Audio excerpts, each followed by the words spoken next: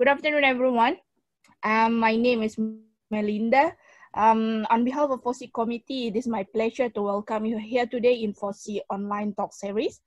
I hope you enjoy your lunch and ready to see the presentation from John Warren. Amid this COVID-19 outbreak situation, hope everybody doing well, stay at home and keep physical distancing.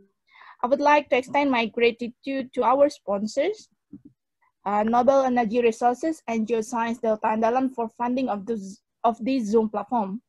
So with us together, already joined Mas Ricky, our General Secretary of FOSI, and then Pak Herman, our advisor, and then the rest committee is Mas Erlangga here, and Tri Handayani as well, joining us. And the rest will joining us soon. We're glad to inform you that we established the FOSI YouTube channel. We uploaded all the videos from the previous talk already. And don't forget to subscribe and like the channel, and please enjoy the video. And today's talk will be uploaded as well. The special presentation will tell you about geological characterization of reservoir quality in tertiary age carbonate reservoir across Southeast Asia. And the registered participants, as always, beyond our expectation, is about 200. So maybe because today is Saturday, they will be coming a bit late. So I believe most of you know him very well, met him, or maybe already have his useful publication on carbonates. John will share the materials later on for our documentation as well. If anyone did need the material, please wait until the end of this session. I will send you a bit later. So well, before I hand over to John, as usual, please allow me to give you some rules in order to make this meeting running smoothly. I would like to get your attention for a moment. First, I recommend all participants to mute the audio and switch off your video during explanation from John to maintain good connection. Second, the presentation may be recorded for screening within the FOSI platform.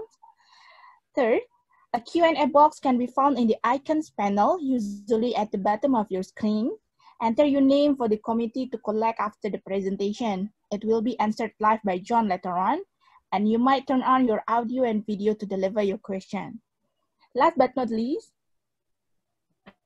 later we can see how many questions coming in, and we can see how it goes. If many questions arises, so we can separate into two sessions, and we can have a break for a moment. So well, ladies and gentlemen, enjoy your talk, and please welcome John Warren. Please, John. Thank you. Well, good afternoon, everyone. It's good to be with you this afternoon. What I'm talking about today is a three-part presentation. We will look at the relationship, oops, sorry, I've got to get my screen back here, there we go. We'll look at the relationship between three major styles of reservoir developed across Southeast Asia. We will spend about equal time in each of these three sections. We'll look at the Madura Strait focused Neogene globigerinoid sands, which Maradona Mansour, Ricky and myself interpret as internalites with little or minor diagenetic alteration shown in their isotopic signature. The second third of the talk will deal with the major Oligomycene age tertiary reef rhodalgal 4-amyl bedded platforms developed across many areas of Southeast Asia. And there we see varying degrees of diagenetic alteration, cementation and leaching in these features. And then lastly, we'll look at a buried hill association where the matrix for the reservoir is basically tight, and we're developing porosity and permeability in reactivated fracture systems, with much of the reactivation being in tertiary age associated with the, what we call the Paleocene or the Himalayan event associated with the migration of India colliding with Asia and the fracture systems that sets up. So those are the three associations that we'll deal with. The units that we're looking at are in effect of varying ages from latest Miocene in the globigerinoid internalites through oligomycene associations in the rhodalgal foraminal associations through to typically hard rock, Permian, cemented, or even granite dioritic systems in the fractured basement plays. But they all have a common characteristic in that they are, or their economic porosity and permeability is associated with tertiary age processes. So let's start off with the internolite reservoirs. These are the very well-known, or at least in Indonesia, well-known globigerinoid sands of the Mundu Formation in the Madura Straits offshore Indonesia. So here's the stratigraphy of this association, where we are focusing in on the Mundu Formation here, and age-wise, it's now known to be latest Miocene. It's historically been classified as Pliocene, earliest Pliocene, but strontium 87-86 work that we've done in combination with what was Santos, Indonesia, has shown that these globigerinoid sands are more likely to be latest Miocene rather than early Pliocene. And they are associated with a range of tectonic events and shallowing associated with those tectonic events, with pre-existing structural highs on which these sands were deposited. So here's the general distribution of the play fairway, where we have outcropping globigerinoid limestones on Java Island, and then to the south of Madura Island offshore we have a range of fields, the BD, the Oyong, the Malio, the MDA fields, which are characterized by these globigerinoid sands. And as I said, they tend to form atop structural highs in this thrust shallowed association. In terms of the development history of the succession, you can see the first globigerinoid sand fields were first developed in the early 80s, and we then go through, this is cumulative discovery volume in millions of barrels of oil equivalent on the vertical axis. We go from Terang, MD, Sirasun, Oyong, Malio, MH, and then a whole composite of fields in the teens in the early 2010, 2013 time. So these are not insubstantial hydrocarbon reservoirs. They're measured in hundreds of millions of barrels of recoverable. The two areas we're going to focus on are located south of Madura Island, Area A and Area B. Today, Area A is in slightly shallower water than Area B, and this was probably also true in the latest Miocene when these sands were actively accumulating. And we'll look at Area A as being characterized by well 1 and well 2 in the Oyong field, and then we will look at well 3, which is located in Area B in what is today and was in the latest Miocene, somewhat deeper water. So here is a seismic line from Arifin and Ferguson published in 2017 of the Oyong structure with the positions of well 1 and well 2 shown there. You can see it's a topographic high, a structurally induced topographic high, and the reservoir itself in the Mundu Formation is a reworked globigerinoid ooze where reworking has converted it to a grain-dominated packstone or a globigerinoid grainstone. So we have taken quite a muddy sediment, a globigerinoid mudstone or a globigerinoid waxstone, and converted it to a grain-dominant sediment as a grain-dominated packstone or a grainstone. So here's the contrast you can see quite clearly in the reservoir quality in this sequence. You can see that in its depositional state, which is the slide on the right, in its depositional state, this is quite a muddy sediment. There's a bit of porosity in there, but it's quite a muddy sediment.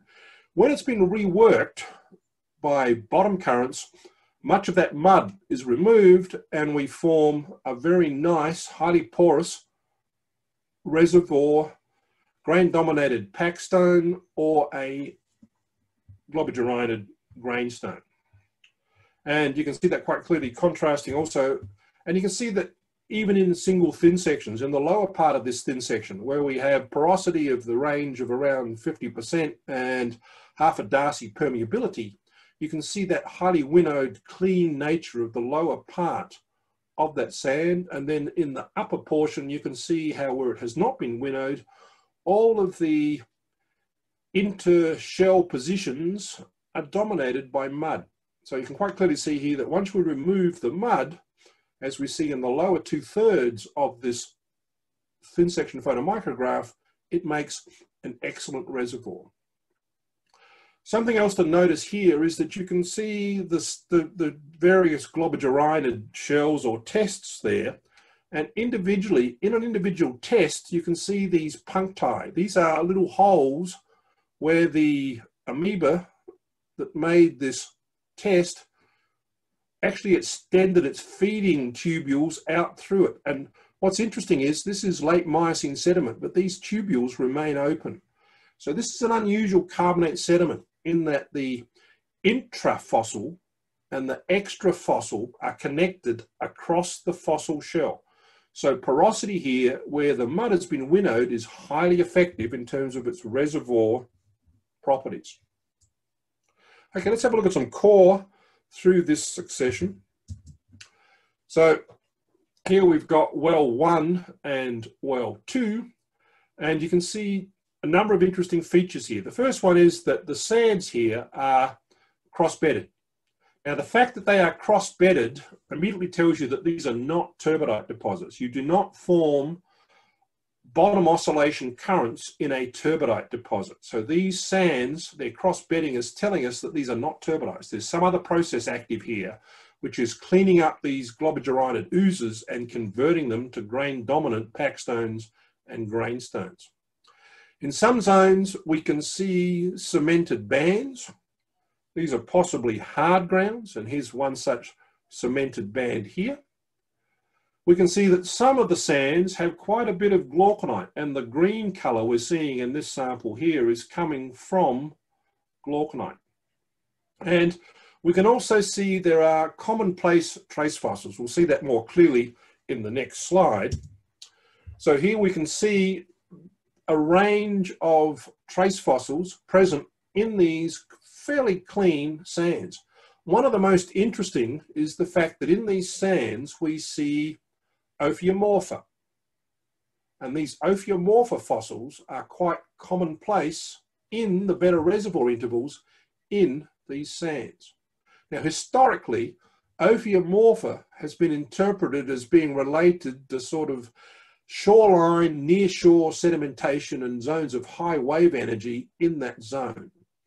And historically, when the earlier work was done on these globigerina sands, the presence of Ophiomorpha was used to say that these sands were deposited well up on the carbonate platform, well up on the shelf in zones subject, well, that were sitting at or above wave base. So water depths of 30 meters or less was the early interpretation of these sands. But since then, people have looked at where Ophiomorpha actually occurs in modern sands. And we find that Ophiomorpha certainly does occur in swash zones, which is its classic interpretation position. But it also occurs in storm beds, and it also occurs in any sediment where sediment is being moved on the bottom and sediment's being rapidly eroded and then redeposited. And so it does not directly indicate shallow water position. Ophiomorpha is indicative also of just wave oscillation. So if we have a process where we can make the bottom sediment move in fairly deep water, we can generate a wave oscillation process in that system. So here we've got an example now of well 1 and well 2. Well 1 sits on the crest of the structure. It's a little better reservoir than well 2, and you can see that in the porosity and permeability values here. But you can quite clearly see that well 1 has the better, or the cleaner, I should say, reservoir properties, less mud. Well 2 has a little bit more mud in the system. So still respectable permeabilities and still quite high porosities, but not as high in as they are in well 1. So well 1 and well 2 still are both quite good reservoir quality sands. But well 2 on the right has more mud in the system, and so it has lower permeabilities. But once again, you can see that in these samples, let's look at this one here, you can quite clearly see that the intrafossil and the extrafossil porosity is joined up across the puncti, these holes in the forearm shells. Now, this is really minimal diagenesis we're seeing in these thin sections. There's been very little cementation in these samples. Basically, what we're seeing is what was deposited at the end of the Miocene, and not much has happened since.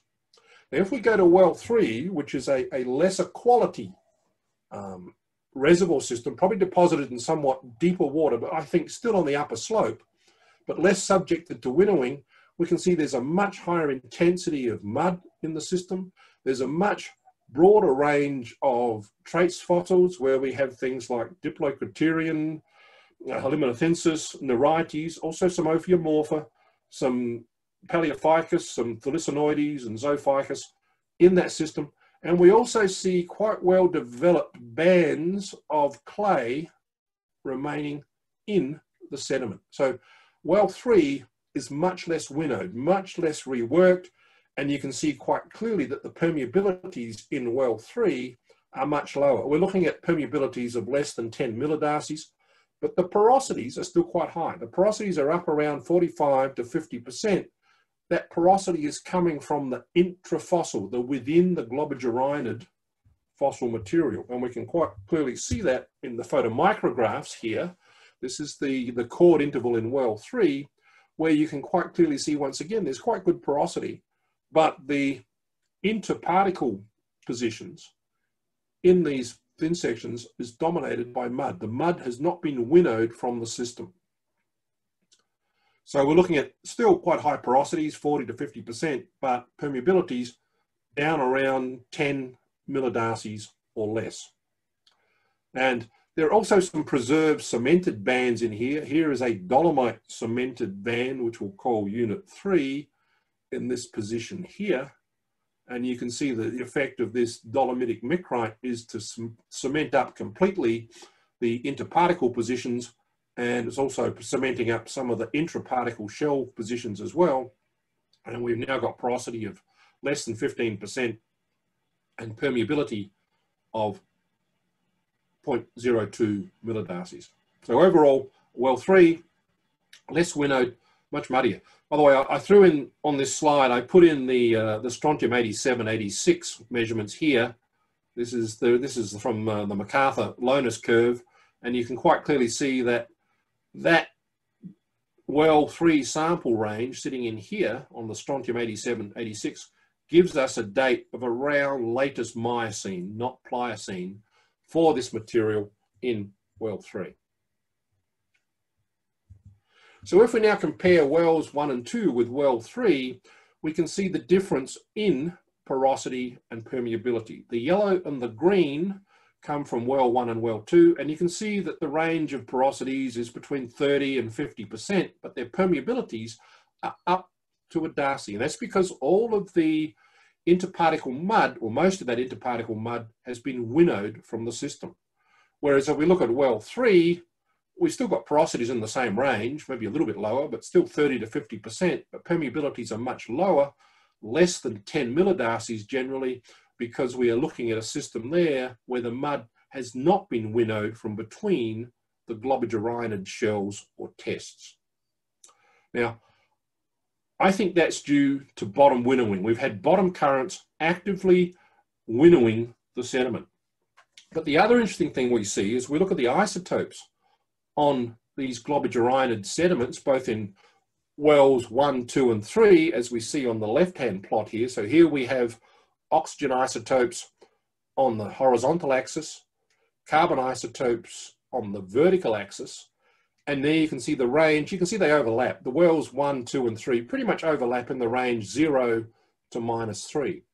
The cemented intervals in well 3, which are well cemented, this is the dolomite cemented interval up here, probably indicating some sort of methanogenic cement.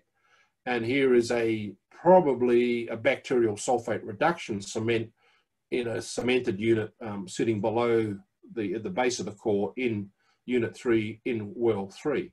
But the majority of the tests sit in this range in through here. And what's interesting, if you go to, say, a globigerinoid sediment forming today, in plankton forming today in the modern Arabian Sea, for example, this is from a paper by Peters et al., and these are the globigerinoid isotope determinations from modern Arabian Sea globigerinoids, two species, Globigerina beloides and Globigerina ruba. And you can see quite clearly that these modern globigerinoids, their temperature range overlaps very well the range of these late Miocene globigerinoids. And so, you know, there's minimal diagenesis happening here. And so what we're seeing in terms of reservoir quality isn't directly related to diagenesis. It's indicated by the levels of mud that remain in that sediment at the time it was deposited. And we interpret that, Don, Ricky and myself, as the result of the passage of what we call internolite waves. So let's look at what we mean by an internolite wave in the ocean. So here's a general definition. Now, a general definition of an internal wave is any wave passing through the interior of the world's ocean. And that's the key point. These are waves in the interior, not at the surface, but in the interior of the world's oceans, typically set up at zones of temperature and density contrasts, what we call pycnoclines, within the oceanic column. And quite often they're waves that are set up where we have the pycnocline corresponding to the top of some sort of inter-island sill, or it may be at the top of a seamount where these waves set up. And where these waves then move and impact onto a upper slope position, typically, they can rework sediment at depths between 100 to 300 meters. So let's look at a demonstration of it. I'll come back to this diagram in a minute, but I just want to show you, this is a video put out by the Portland State University showing us what internal waves are. So this is a general map of internal waves. Now remember, they set up between zones of restriction. So look at all these internal wave generation areas across Southeast Asia where we've got zones of restriction, so that as gravity waves or tidal waves move around the Earth, they pass through these zones of restriction. So here's a simple desktop experiment to show you what internal waves are. It's just a simple tank, and in that wave tank there are two layers. There is an upper layer which is composed of mineral oil, so it's less dense and floats on top of a blue dyed water layer, which is the lower layer, and that's representing the more dense, typically colder water mass in the world's oceans. Now within that wave tank there are three main parts that they use to demonstrate the effect of internal waves. There's a lever or a rocker arm to set up the equivalent of a tide. There's a submerged obstacle indicating the position of the seamount or the inter-island sill, and then at the edge of the tank there's some sort of inclined bed or shoreline. So moving that rocker arm backwards and forwards, you can see the effect of that in the wave tank. And notice where it passes over that sill, waves are being set up at that level of the sill across that seamount or shoreline sill. And yet at the same time, there's not a lot of wave action on the surface. And these waves can be thousands of feet deep, more typically 600 feet or less, and they can be amplitude-wise, the actual wave crests can be of the order of 100 meters, you know, skyscraper-type waves. Their passage can take days rather than minutes that we see in surface waves. And here we've got the experiment without the restriction, and you can see that without the restriction, we don't see a lot of movement of either the upper surface or the pycnocline, the density contrast surface. Only very weak internal waves are being generated in that scenario. But once you put that sill in place, you can quite clearly see the waves setting up at that density interface, at the pycnocline. Now we've got a problem here with this wave tank in that it's reflecting off the edges of the wave tank, but in a natural experiment, these waves pass thousands of kilometers across the oceans once they're generated at this zone of sill. And you can see them being set up here. This is a slow motion effect. You can see the effect of that sill setting up these oscillating internal waves, moving in both directions away from that shallow sill or a seamount. But once again, notice that there's very little movement at the surface. All of the movement and all the wave action is taking place at that position where the density interfaces occurs, below the surface, at that mineral oil, blue water dyed interface. Okay, and from there we can now look at, once we generate these internal waves, what is happening on the actual shoreline position. Out here, what's happening out here in the shoreline.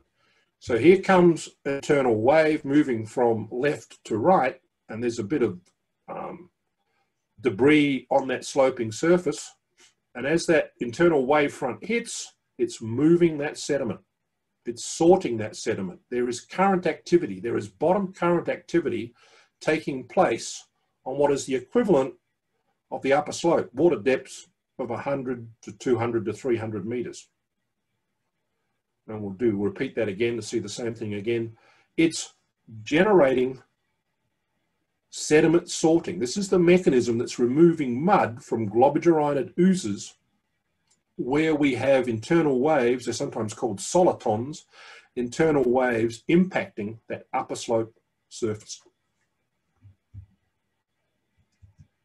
So what that's doing is that we have a three-stage cycle. Time one, we see the breaking wave moving across the upper slope. I put a depth of 150 meters in there. That will vary. That depth corresponds to the level of the pycnocline in the system. And you can see the swash run up, and you can see the backwash flow. So we're seeing oscillating waves. We're seeing ripple and crossbeds forming in that scenario. As I said, most wave pycnoclines are at depths of around the world between 100 and 500 meters, but they can be as deep as thousands of meters or as shallow as 50 meters. Now, a lot of these deposits in the past were called contorites, but we now think that internal waves is a much more documented activity for forming a lot of clean sands in the upper slope and even in the lower slope if there's appropriate density contrast in those slope and rise positions. So, what's the relevance to Madura Straits? Well, let's have a look now at what's happening in the Lombok Straits between the islands of Bali and Lombok. And here in the Straits, there is an inter-island sill in that position. Here you can see it in the bathymetry. And by the way, I should point out that as we generate, and you can see the internal waves being generated here. These are traces on the surface of internal waves. This is one that happened, an event on April the 23rd, 2:30 in the afternoon on April the 23rd, 1996. This set of waves is moving northward, and this set of internal waves is moving southward. Now, there's a very important difference in terms of what happens when these waves impact, because the waves moving south are just moving out into progressively deeper water in the Indian Ocean, and at 4,000 meters water depth here. But as they move north from Lombok Strait, they are impacting on the shallow waters of the Kangean and the Sempanyang island zones. This is basically the southern side of the Sunderland platform, but you can see that we've got wave action possible here.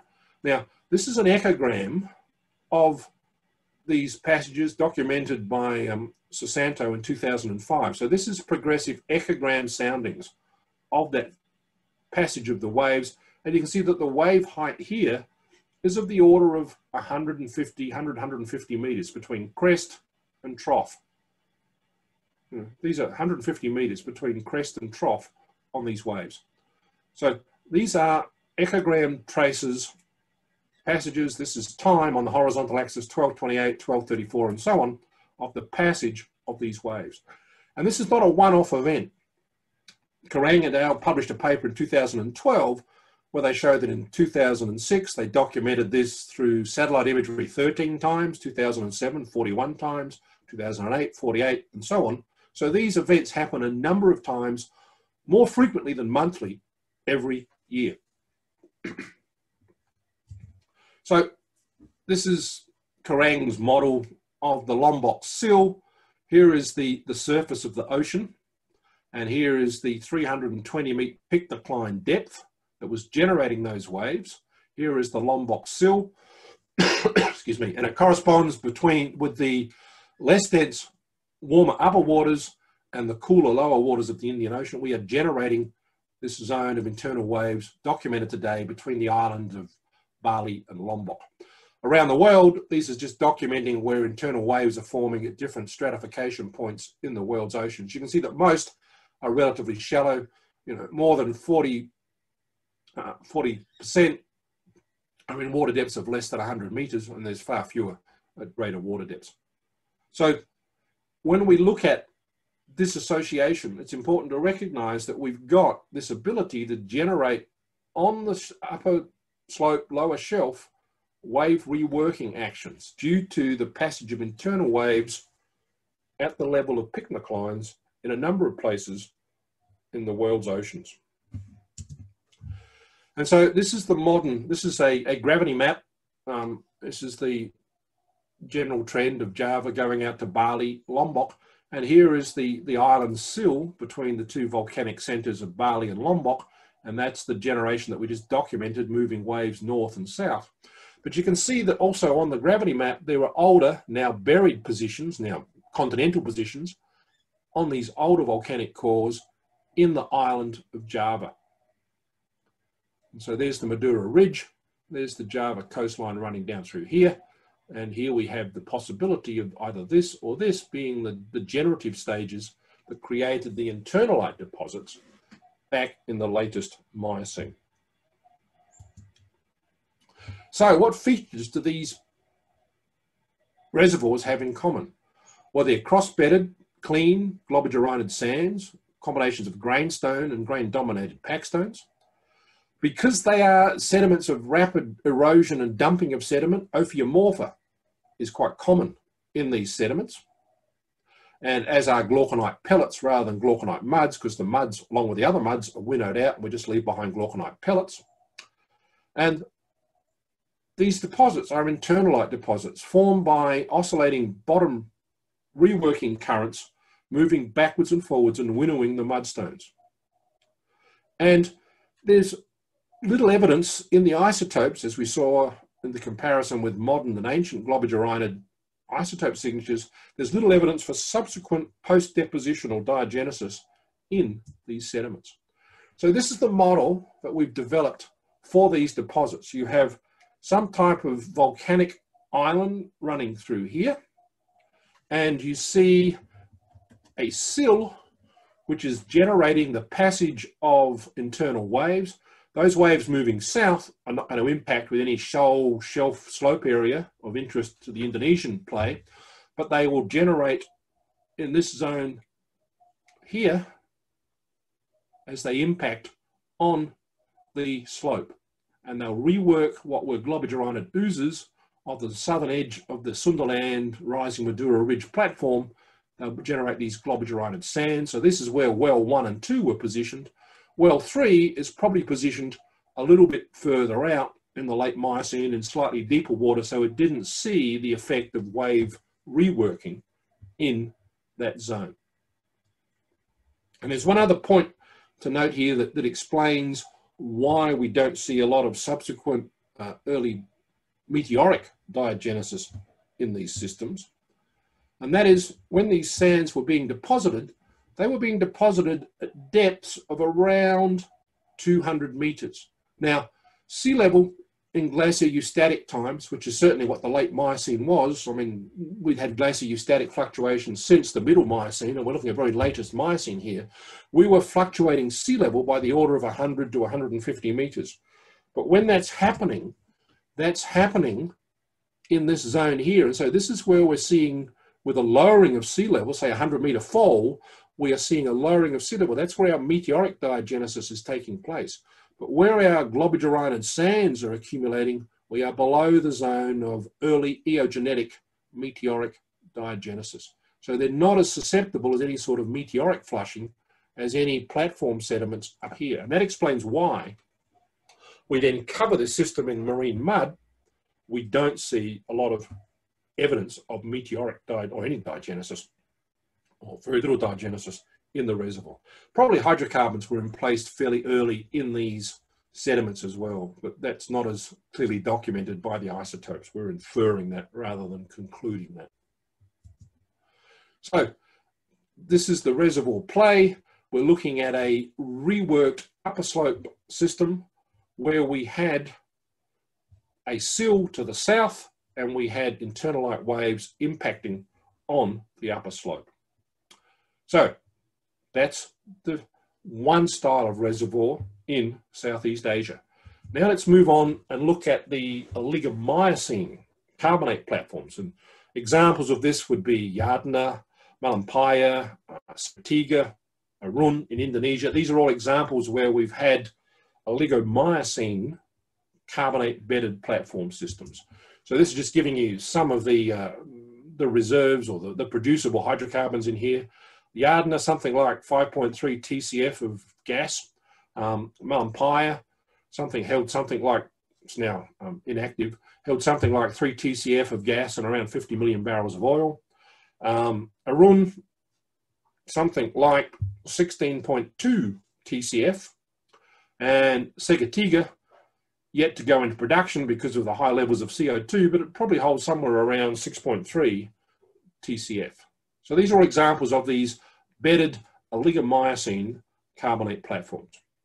Now, historically, people think of these bedded carbonate platforms as reefs associated with a coralgal reef association. So this is, well, we'd all like to go for vacation, but it's also the perception of what these Miocene platforms look like, some sort of nice tropical, lagoonal, shoal water deposit.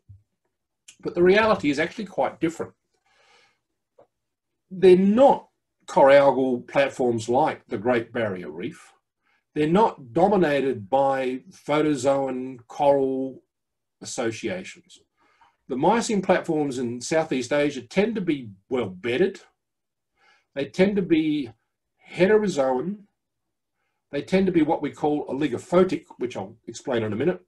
And they tend to be in humid, tectonically active regions with generally collapsed, not reef-rimmed margins. So they are not the classic reef, lagoon, atoll model that we tend to perceive for carbonate platforms.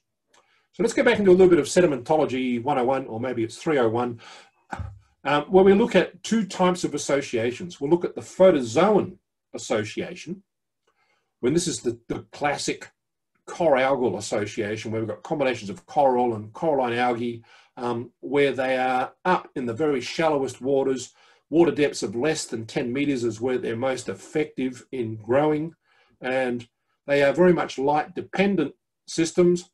They hold within their cells, for example, the corals, a lot of what we call photosymbionts, which allow them to metabolize carbonate very, very quickly. These are high growth systems growing in clear, well-lit water, the photozoan associations. And that's our classic coralgal reefal association. So the photozoan association actually consists of a number of subsets. The coralgal one, which is the one we tend to emphasize, which are these reef-forming corals formed in association with calcareous green algae, things like Halimeda and Penicillus, and they might have some forams and some mollusks, but they're dominated by this hermatypic association. If things get too salty or too hot or too nutrient rich, they become chloralgal associations, where the algal turf, the green algae, take over.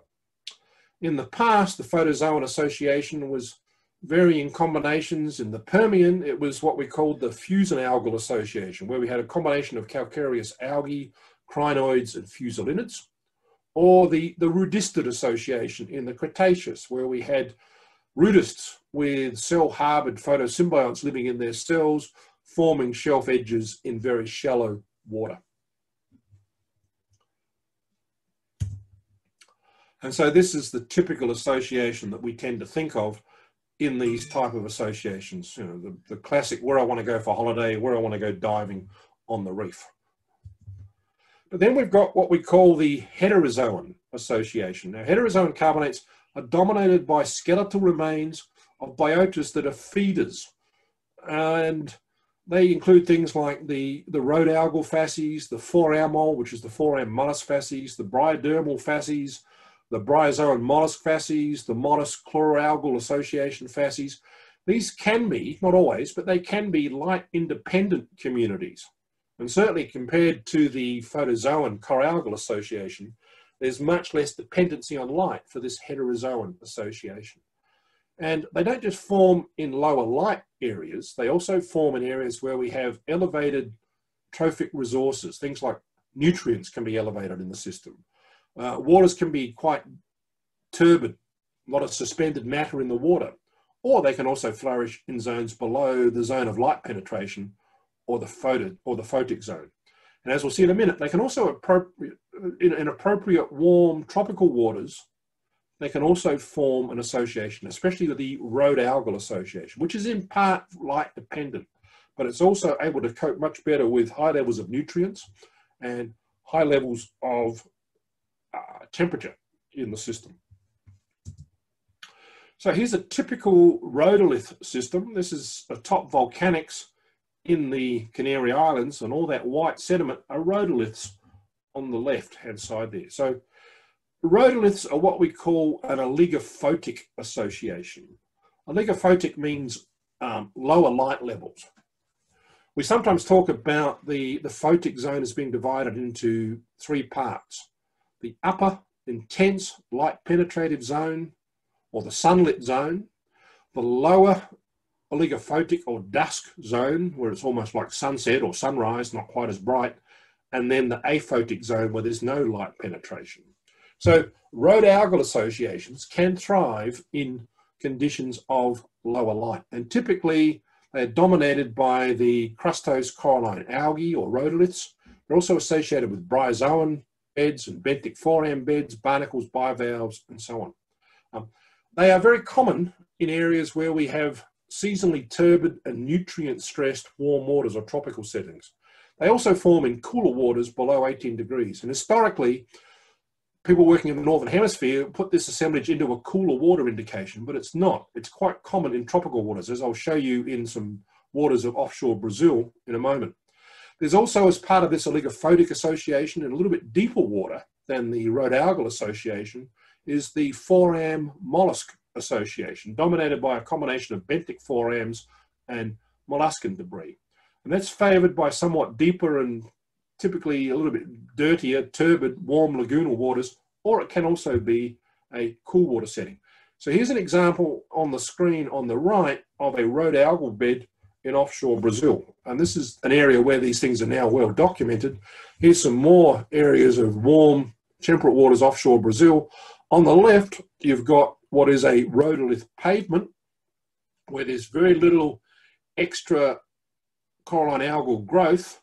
And on the right, you've got a rhodolith pavement, but now it's got a green algal association. So you can see there's abundant halomeda flakes, there's penicillus. This is sometimes called the cornflakes, the Kellogg's cornflakes of the carbonate realm. It's shaped like little breakfast cereal flakes, these halomeda fronds. And we've also got Neptune's shaving brush, the penicillus association. This is contributing a lot of sediment into this rhodolith pavement.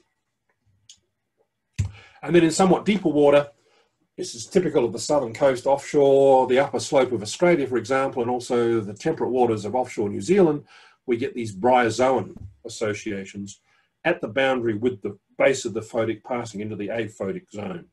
So these are communities that do quite well in reduced light conditions. So this is just giving a general classification of light penetration in the system. And here you can see the amount of light penetrating. So here we've got sea level, intertidal and supertidal above. This is the zone of light saturation going from 100% carbonate sediment production into progressively lower light levels. And in terms of the light penetration, we call this upper zone the euphotic or the sunlit zone. The oligophotic, less light penetration, we sometimes call this the dusk zone, reduced light zone. And then below that, the dark zone, the aphotic zone, where there's little or no light penetration. Now, this is a scale of 100 meters. We're saying that this depth is 100 meters, but obviously the depth of which the aphotic to oligophotic to euphotic zone actually occur will vary according to how clear the water is. In very clear open ocean waters, like in the open Pacific Ocean, the depth of light penetration is down to 200 meters. In a lot of lagoons in Southeast Asia and elsewhere, the depth of light penetration, especially during times of monsoon and seasonal runoff from river systems, very well-fed river systems, the depth of light penetration can be measured in tens of meters. So it varies according to the clarity of the water. How deep does light penetrate into the ocean waters? In that uppermost zone, we see corals and the green algae flourishing in the what we sometimes call the euphotic biota. In the dusk zone, in a little bit less light penetrative waters, we see combinations of the coralline algae and the larger benthic forams. And as we get down into the darker, deeper waters, we see the bryozoans, the mollusks, and the crinoids taking over in that system. So the depth of light penetration depends on water clarity, and that in turn can be both detrital and nutrient level controlled in the water column. So when we look at the Southeast Asian associations, we can put this in terms of not just light penetration, but also nutrient levels, which will affect the planktonic densities in the lagoon. And we can see that in tropical and subtropical waters, in oligophotic, clear, open ocean waters without a lot of nutrients in the system, the photozoan system dominates. When we get higher nutrient levels, we start to see the heterozoan photozoan transition. So we start to see the rhodalgal and the foramol associations in there. And as we get into cooler waters, we get into the heterozoan associations. So think of that in terms of the context of Southeast Asia and the carbonate regions in Southeast Asia, where we are seeing responses of light penetration and varying temperature levels. We see varying levels of nutrient in the lagoons. We see seasonal monsoonal runoff and strong currents promoting plankton and turbidity. We see freshwater flooding of lagoons. And so that type of scenario, those platforms really don't favor the photozoan association. They tend to favor the oligophotic associations in the majority of the platform. So if we look at the Miocene, this is a study by Brandano and others from the Mediterranean Miocene, but you can take the same model worldwide. In the shallowest, clearest, light penetrative waters, we see the coralgal association. In a little bit deeper water, we see the rhodalgal association, and somewhat deeper water again, we see the foramol association in these Miocene carbonate buildups. And then the last thing we have to consider for carbonate sedimentology 301 is what happens in terms of the growth of a platform. So in any carbonate platform, we will see an initial startup phase, the early transgressive systems tract phase, where we'll see vertical accretion patterns dominating. And this happens when we have a rise in sea level and seawater first moves in as relatively deep water over a previous carbonate high, and we initiate carbonate production. As that system then accretes, it vertically accretes, it builds up to a system near sea level. So we pass from what we call the startup phase to the catch-up phase in the transgressive system tract, where now the carbonate production is basically tracking the rising sea level. And what we see forming in the platform interior will depend on turbidity, temperature, clarity, and so on. Once that system reaches sea level, it has the potential to generate more sediment than can accumulate in the shallowest water portions, and so we start to prograde the system because our carbonate production is now exceeding the rate of creation of accommodation space in the system. And generally on the platform top, we'll see cyclic responses within this overall keep up high stand systems tract. There'll be higher fourth and fifth order fluctuations of sea level, and we'll see cyclicity in the platform interior associated with that. And then if we have a fall in sea level, so that sea level now falls off the top of that platform, we'll see reduced areas of our carbonate platform growing, and shown there in dark blue around the margins, and we'll see subaerial exposure and karstic exposure across the crest of that platform. And then the last thing to happen is that we can drown that platform, so that now we get water so deep that the carbonate rate of production is not sufficient to have any sort of vertical accretion, and then ultimately it will be covered with some sort of siliciclastic sequence atop a drowned profile. And I'll come back to this drowning unconformity that's forming on top of this type of platform, separating the siliciclastics from the carbonates a little bit later. But that very simple discussion of the three stages of startup, catch up, and keep up, or transgressive systems tract, high stand systems tract, and low stand systems tract, is telling us that the diagenetic responses we're going to see in these carbonate platforms is going to be a variable response to possible subaerial exposure, drowning, different types of drowning unconformities or subaerial unconformities, and then also subsequent burial diagenesis. So let's put that in the context of the Southeast Asian oligomycine. Notice I'm putting reef in inverted commas here. I don't think they're truly coralgal reefs. These are road algal 4-amol bedded carbonate bioherms. They are not coralgal reefs. So in general, across Southeast Asia, the buildups that we see that are producing these large volumes of gas tend to be oligophotic platforms dominated by bioclastic facies rich in low light level biota, dominated by a combination of rhodoliths, coralline algae, and perforate larger benthic forams. And in the clearer waters around the platform margins, sometimes we get varying levels of coralgal reef forming as well. Now, historically, the rhodolith and the 4-amol benthic foram associations were interpreted as cooler water assemblages, but we now know that they are warm water assemblages, because as we see in Brazil, we see a lot of green alga, halimeda and penicillus. If that's in the system, along with your rhodoliths, that's not a cold water system.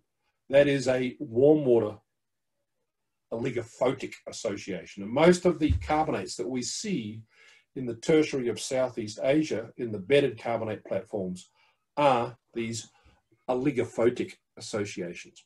So the platforms that we form in this type of scenario have a minimal area of shallow water at sea level deposits, limited to the platform edges, the framework reefs, and the occasional patchwork reef within the platform interior.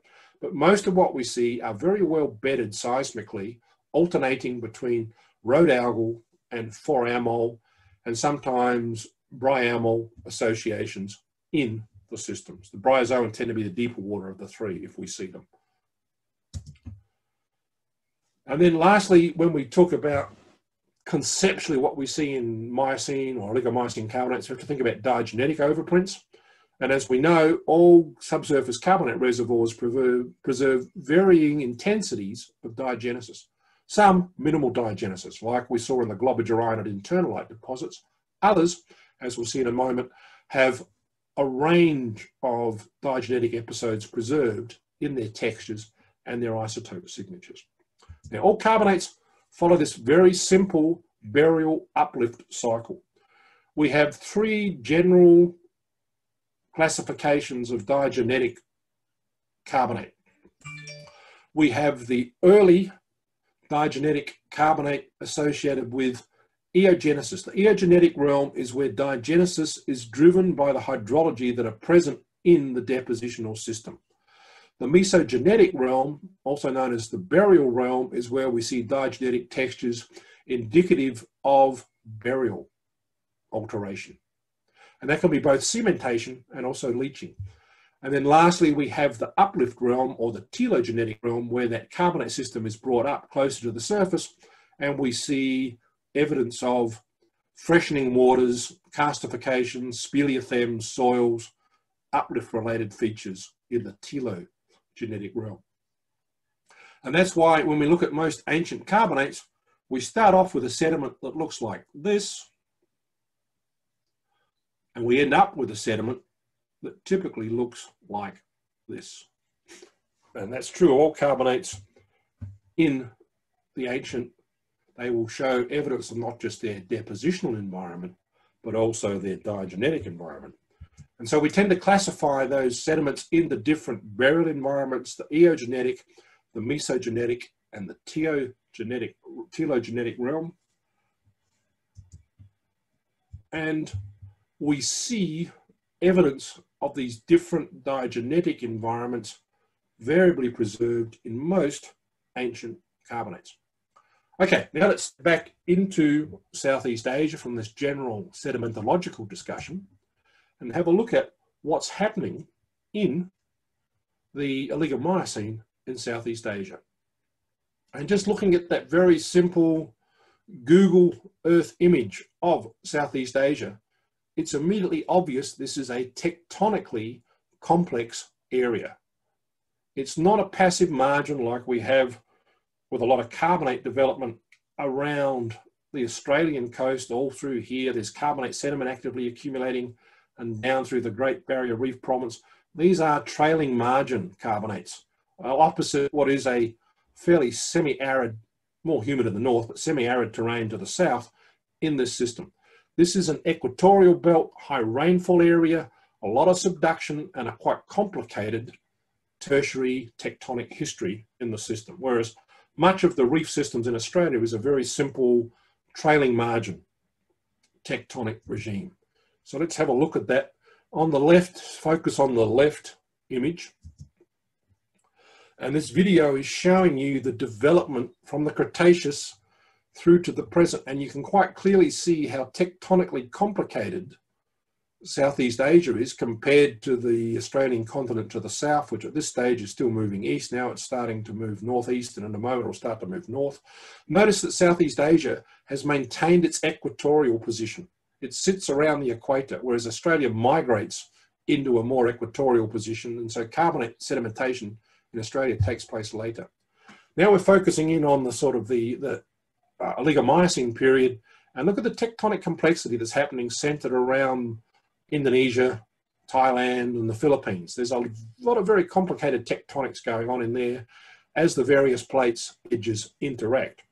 And so what that means is that we get a system where we have basins of various ages and activity related to the tectonic interaction from the Paleocene, Eocene through to the Miocene.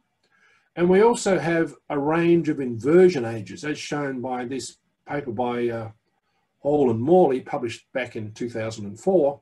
You can see there's quite a complicated tectonic association, and that many of these basins have independent tectonic histories. They don't all follow the same pattern. Whereas the carbonate platforms on the Indo-Australian plate tend to show a much simpler tectonic passive margin history. So within Southeast Asia, we can divide our carbonate platforms up into two fundamental types.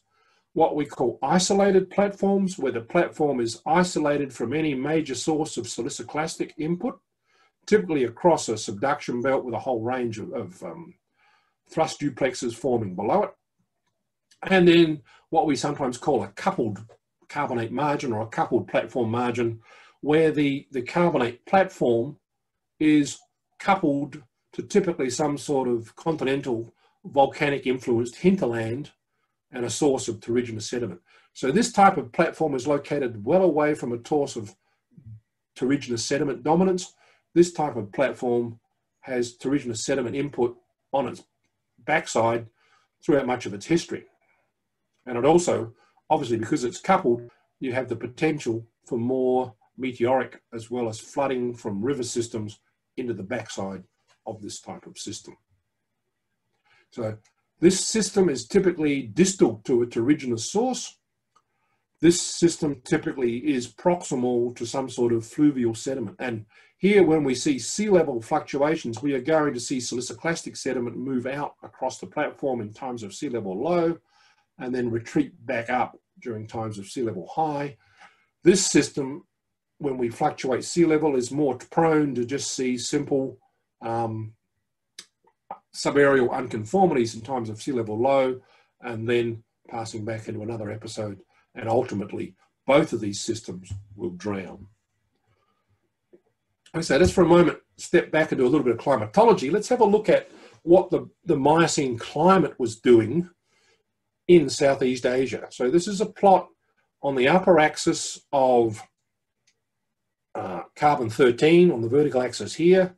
And here it's as equivalence in the level of carbon dioxide in the atmosphere. This is from a paper from Matu et al. 2020.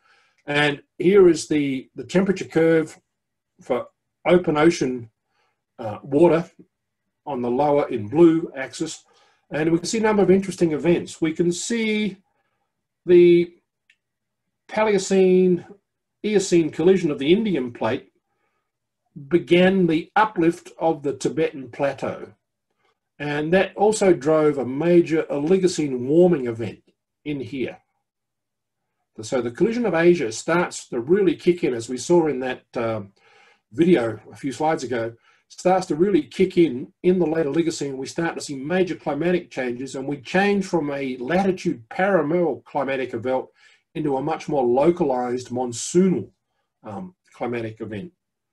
And so we start to see the jet stream forming, when the associated monsoonal stream forming back at the Paleocene-Eocene boundary.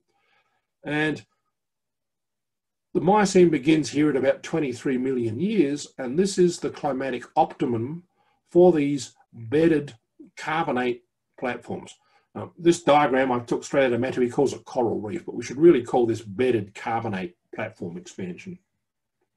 And you can see the various episodes of the Tibetan plateau uplift running through here, and also in parallel we can see the Antarctic ice sheet expansion. We can also see the degradation of the climatic optimum with the onset of the Southeast Asian monsoon at about 13 million years ago. And here's our Globigerina ooze sitting up in here. So what's characterizing all these systems, this is just a photo of the monsoon looking north from Darwin, is we see a lot of high energy, we see a lot of localized storms, we see a lot of freshwater input, we see nutrient input coming off the mainlands throughout Southeast Asia, and we see basically turbid water.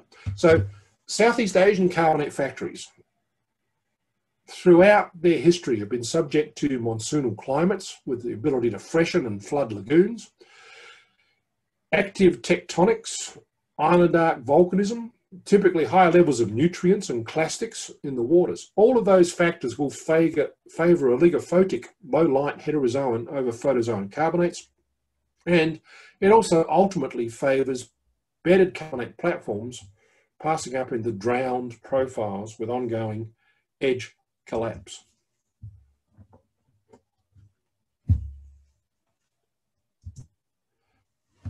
So, elevated nutrients reduce water clarity, promotes large-scale isolated and land-attached oligophotic platforms throughout the Miocene. The interior of these platforms are dominated by a carbonate factory that formed in oligophotic rather than photozoan encouraging positions. And so we tend to see rhodalgal 4-amol associations, oligophotic fauna and flora, rather than the photozoan, very shallow water, clear water flora and fauna. We do see boundstones in the clear waters around the edges of these platforms, but tendency is much more to see lagoonal bedded systems, which are laterally continuous. And so when we look at these systems, we tend to see a depositional geometry which is much more bedded than we typically see in a barrier reef system. We tend to see these shallower bedded biohermal ridges dominated by mixed photozoan and heterozoan biotas, and then somewhat deeper, still bedded bioclastic horizons with a heterozoan biota dominant. We still use the same terminology, but we don't see the dominance of the coralgal association. Okay, so with all that under our belt, let's have a look at a few examples. So let's look first of all at Yadna, offshore Myanmar. So here's Myanmar here, here's Rangoon, there's the Irrawaddy Delta, and here is this oligomycene Yadna gas field offshore out through here in the system. Now, that field contains something like 150 billion cubic meters of reservoir gas in a miocene carbonate upper and lower Burman limestone host. Life expectancy of the field about 25 years, and at the end of 2009, output was averaging something like 780 million cubic feet per day. So here is a typical seismic line through the Yadna gas field. And there's something that's very obvious here when we first look at the seismic here, and that is the nature of the internal bedding here. These are almost railway track-like internal bed forms. This is unusual in a barrier reef platform to see this level of bedding. That's because what we're seeing here is alternations between less dense and more dense layers, seismically less dense and more dense seismic layers, related to alternations of the oligophotic rhodolith and foramol facies in the system. So we've got the lower Burman limestone in here, a clastic wedge called the sine clastics in here, and then an upper Burman limestone in here. And here is the gas water contact in the field running about through here. Notice that the lower Burman is in two separate platforms. There is a northern and a southern platform separated by this clastic wedge, and then the upper Burman, which is the main reservoir, is laterally quite continuous. Notice also there's not a lot of evidence of boundstone margins. A lot of this edge looks like it's collapsed. And so here's the seismic. This is from a paper from Tillet et al. 2019. And you can see quite clearly here is the lower Burman limestone with the Yadna North platform and the Yadna South platform, separated by the sine clastic field channel. And there is the more laterally continuous upper Burman limestone running through here. The top of the system is a unconformity, and there's 15 million years from the end of the upper Burman limestone deposition till the clastics come in over the top. So it was not the clastics that drowned this platform. There's 15 million years at that surface. Carbonate deposition stopped before the clastic seal was laid down over the top. And that's a common characteristic. Most of these oligomycene reservoir systems across Southeast Asia. Typically, the clastics are separated from the underlying carbonate reservoir by a 5 to 10 or more million years. So this is the model that's been developed. Here's the Yadna North and the Yadna South platforms. And next we have the sine clastic input, interpreted as a sea level low when we had clastics building out all the way across the platform and infilling that channel system between the north and the south platforms. And then a complete platform instigated over the top of the system. So here's a typical wireline log. I won't give you the well, but it's a typical wireline log running through the reservoir in Yadna. And you can quite clearly see this is gamma on the left. Notice the depth. We're at 1,300, 1,400 meters. Remember the depth in the globigerinoid oozes was about 950 to 1,000 meters. So these are both fairly shallow water, fairly shallow depth carbonates in the system. A number of interesting things here. You can see that the gamma curve is picking up more clastic rich intervals in there. This one probably fed the sine clastics. You can quite clearly see the good tracking between the neutron density overlay. There's not much dolomite in the system. There's a little bit, but not a lot of dolomite. The neutron density overlay is tracking very well. And here you can quite clearly see the gas effect in the separation of the neutron and the density log. And you also quite clearly see it in the separation between the MSFL and the LLD logs running through here. And here you can see porosity from about 1,360 meters up to the top of the reservoir. These are core plug measured values. And you can see porosity, excuse me, porosity overall is increasing slightly from values down here around, averaging around 20–25%, to values at the top of the reservoir up above the gas water contact porosities are up around 40%. Likewise, permeabilities improved toward the top of the reservoir, both in terms of horizontal permeability and in terms of vertical permeabilities in that system. So let's look at the actual reservoir rock now. So this is the actual reservoir rock, and you can see it's not a typical coralgal limestone. It is coralline algal rudstone, as we can see here, and we can see benthic 4am rudstones and benthic 4am floatstones. And here we've got more typical coralgal floatstone association. So there were certainly some corals in the system, but the system is dominated by alternations between rhodolith and 4amol associations. So the dominant biota in here is oligophotic rather than photozoan. And as we saw in the seismic, there's quite good evidence of collapse around the margins. But not only that, in that system, there's some rather interesting other associations we see. We see well-developed, in the reservoir, well-developed moldic and vuggy 4am grainstones. We see the development of dolomicrospar in the muddy matrix in places. We see hard grounds preserved within the system, within the reef facies. And there's an ongoing discussion of whether these are subaerial or drowning hard grounds within the Yardner bedded carbonate system. Here we can see a typical, sorry, my pointer's run out of battery, so I'm using the arrow now. Here we can see a typical 4am grainstone, much better cemented in the water zone below the gas zone. And in the gas zone, here we can see, here's a stylolyte, and we can see vuggy porosity that postdates stylatization. So there's certainly evidence of some late stage porosity development, as we see in E in this reservoir system. And there's evidence, I won't go into the detail, you can read the paper by Tillett and how there's a couple of papers you can read, of mud-supported 4am rhodolith and coral-rich sediments showing early dissolution associated with that drowning unconformity.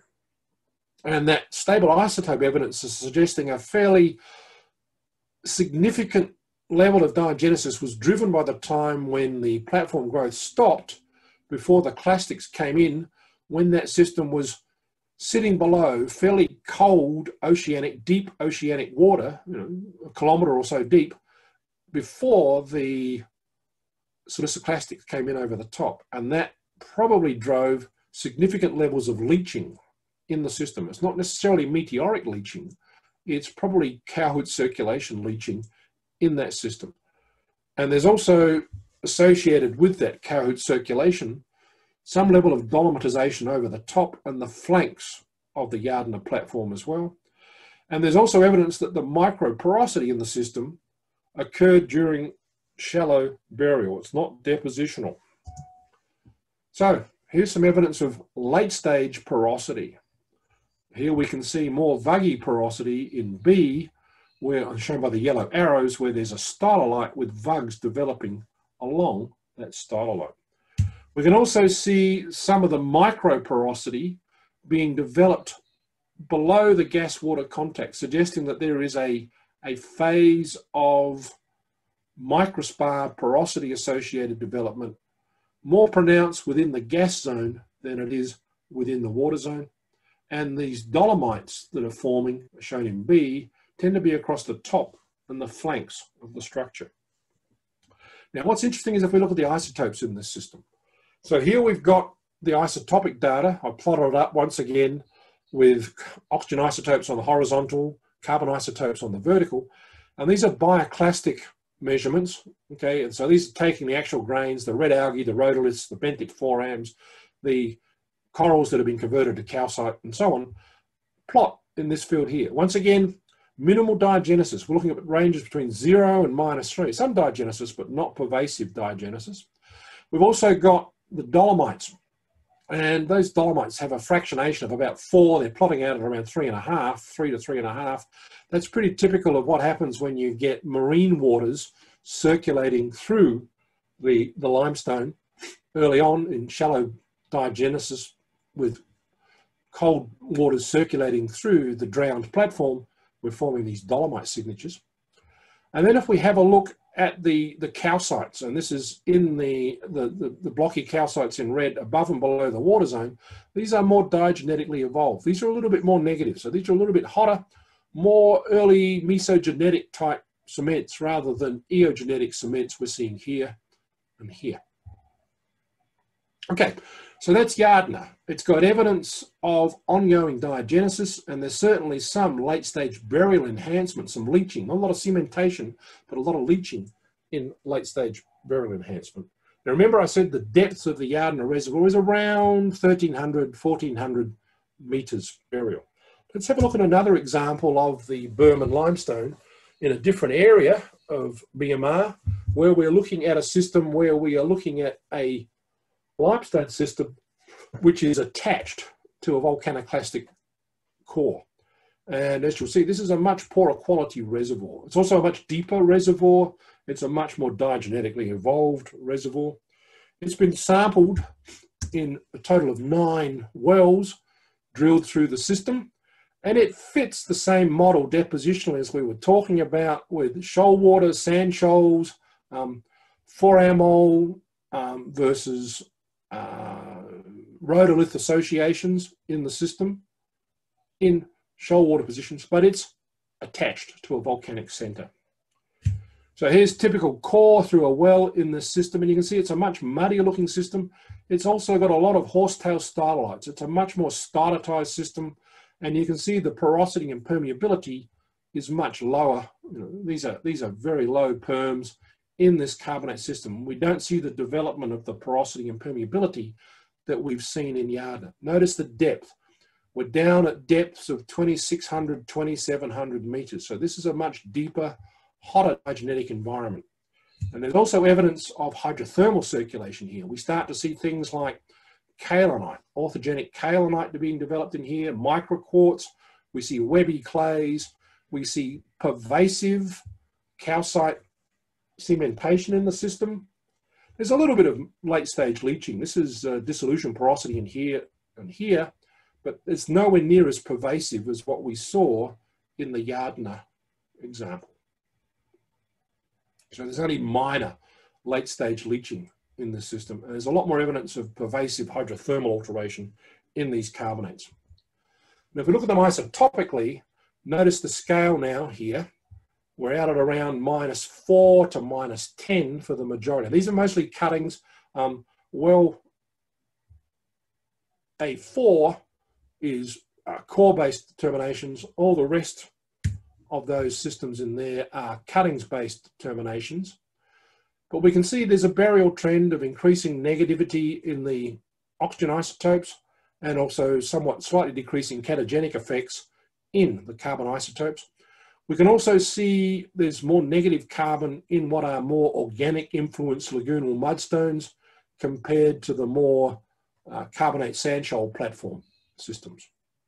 It's also interesting that in the system, some wells in the cuttings and also in the core actually sampled volcanics. And in those volcanics, there were calcite-filled veins.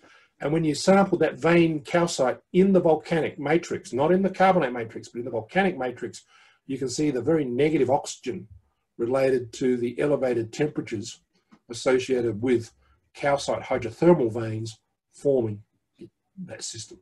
So this is a much more diagenetically evolved and degraded system in the Burman limestone. And when we put the two plots together, There's the Yardner dolomite. There is the Yardner platform, the previous set of isotope data that I showed you. And here is the more evolved, deeper, attached platform Burman limestone system sampled in the cuttings from 9 wells. And here is the hydrothermal system. So the isotope numbers here are clearly indicating ongoing diagenetic burial-related evolution. So if we come back and compare the two types with a shelf-edged attached platform in a deeper system where much of the primary porosity has been occluded in the second example we looked at, versus the Yardner platform where it's shallower, there's preserved depositional porosity, and there's been a leaching phase running through that preserved depositional porosity. And we still don't have a good handle on what's controlling this late stage burial corrosion. It certainly affected Yardner.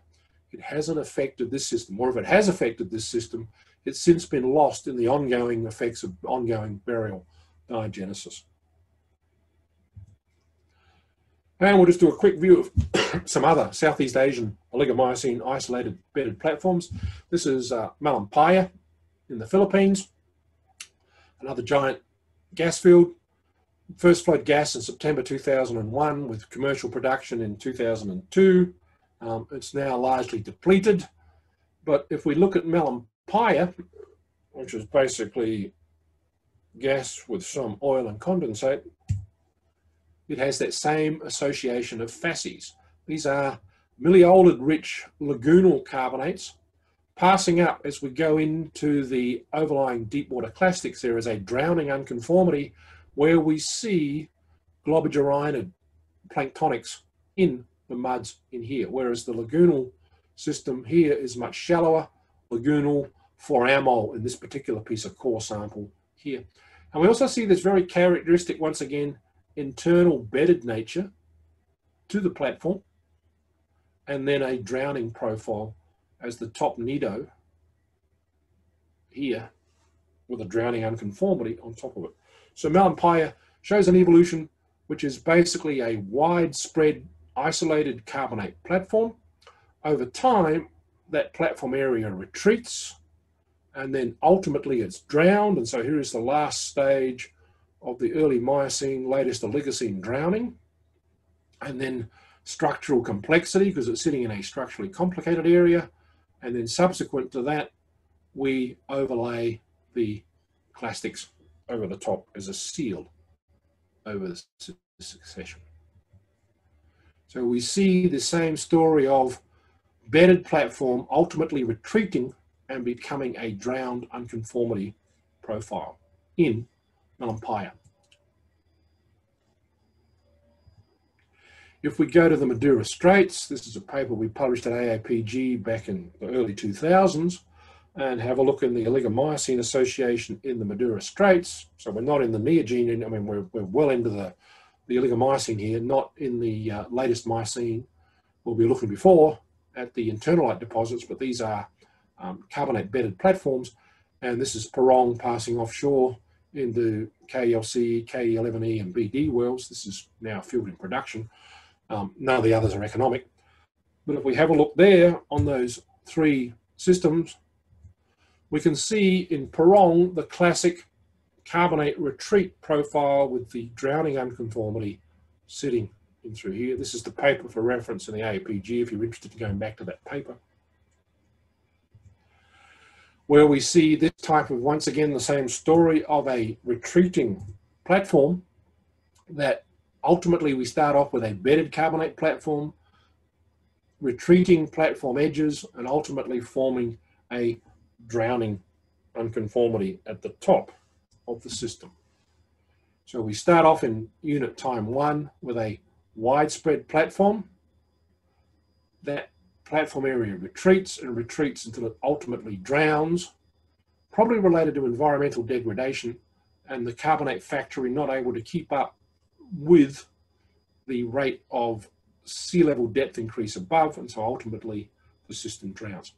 What's interesting here also is that those 4 fields, Perong is not economic because of it's got poor seal integrity, poor seal configuration. Over the top, it leaks through a series of compactional drape faults over the top, plus it leaks through up-dip migration through here in the Pliocene. Likewise, K11C has drape faults over the top, which allowed extensional faults allowing leakage. And K11E has unfavourable bed configurations allowing leakage. And the BD field, which was discovered back in 1987 or 89, has a much more favourable trap configuration, and it's now in production. This doesn't just characterise the oligomycete in Southeast Asia, this association, this bedded association I'm talking about. This is the Miocene of the Browse Basin from a paper by Van Til and others in 2018. And this is northwest shelf of Australia. And once again, we see that same retreating platform with a drowning unconformity over the top. We see the same thing in the Segatiga platform, where the platform edge geometries vary from vertical accretion to even progradation to ultimate retreat and drowning, depending on the interaction between the rates of carbonate production and creation of accommodation space. And so Segatiga had quite a complicated history, as this paper by Bachtel and others shows. It starts off as two separate platforms, bedded carbonate platforms in isolation, which then merge and coalesce. Then we start to see backstepping and shrinkage with a drowning unconformity, and then later the Muda formation covers the whole succession. So, as well as the oligophotic association, all of these Southeast Asian platforms also have a drowning unconformity association. So they have this feature in common, as well as the rhodalgal 4-amol bedded nature and the lack of well-developed clear water coral reefs within the platform, and mostly about the platform edge. And that is that during rapid sea level rise, we see retrogradational margins which progressively restrict the volume of carbonate production. And so carbonate factory retreat ultimately leads to a drowning unconformity. And we see that in all of the major fields in production or previously in production across Southeast Asia. That geometry is seismically resolvable. We documented this geometry back in this paper in 2002, but it still holds today. It is a drowning unconformity geometry that you can see in seismic versus a typical, which is sometimes called a type 3 sequence boundary, versus a typical type 1 or type 2 sequence boundary that looks like this. So all of these systems have the same oligomycete features in common. They are composed of bedded platform with interiors dominated by oligophotic alternating rhodalgal and 4-amol lagoonal systems. The platform edges tend to show a combination of collapsed margins and some patchy coralgal boundstone. Some of these fields show evidence of meteoric, because they are isolated platforms, show evidence of meteoric diagenesis related to episodes of subaerial exposure due to sea level lowering during platform accretion. Now, that third point is a contentious point. There's still quite a bit of discussion on whether we're seeing meteoric diagenesis or we are seeing drowning episodes within vertically accreting carbonate platforms. But always we see a platform termination due to a drowning event which ends carbonate deposition. And of course, the good thing about a drowning event is that it gives you three-way closure on the topographically highest portion of that carbonate buildup.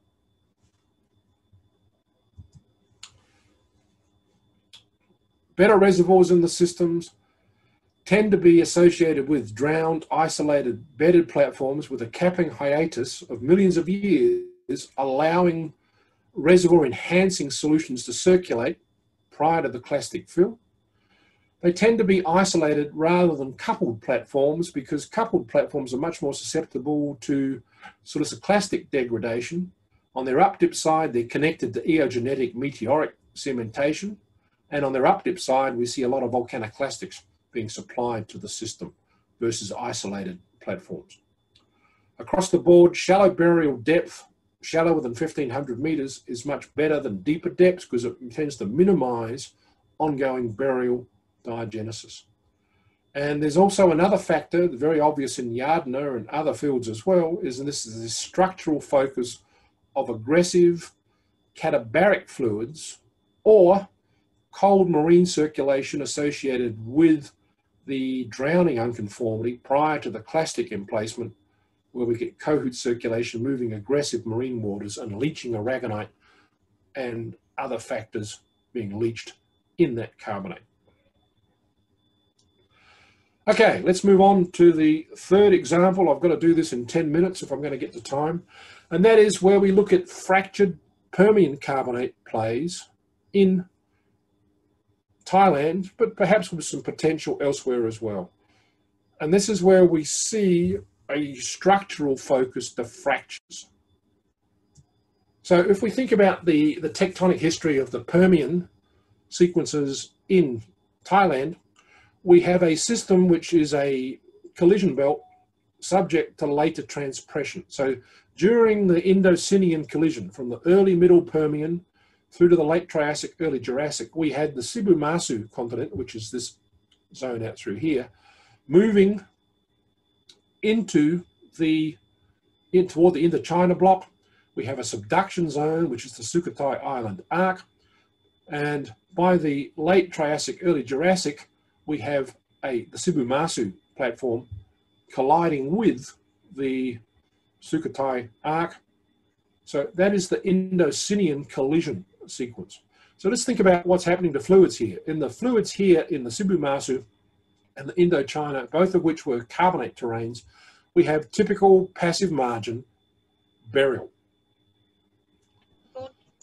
And that's the ongoing story of eogenetic to mesogenetic diagenesis in the Indochina and the Cebu Masu block.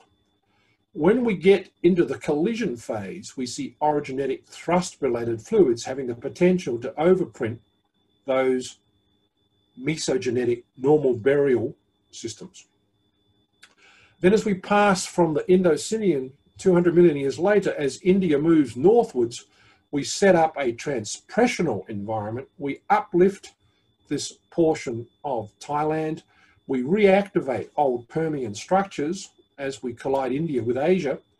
And so we have the potential here to see varying levels of telogenetic fluids moving into the system. Here we see typical burial, early eogenetic, followed by orogenic, hot orogenic fluids. Here we see cooler uplift related fluids. So the tectonic history is controlling the nature of the diagenetic fluids that can alter the preserved diagenetic signature in these rocks. So here's some example of just typical passive margin textures. Here we can see Permian fusulinid coralline algal or calcareous algal fusulinid matrix. Here we can see cavity fills with early marine cements, these layered systems here, followed by a late cavity filling cement. Here we can see these are typical tropical marine carbonates. Here is the crinoid, and here's an encruster growing around that crinoid with muddy matrix. Here we can see early marine cement linings. This light dark grey layering we see here corresponds with this layering we see in here. So this is a typical radiaxial calcite replaced aragonite cement.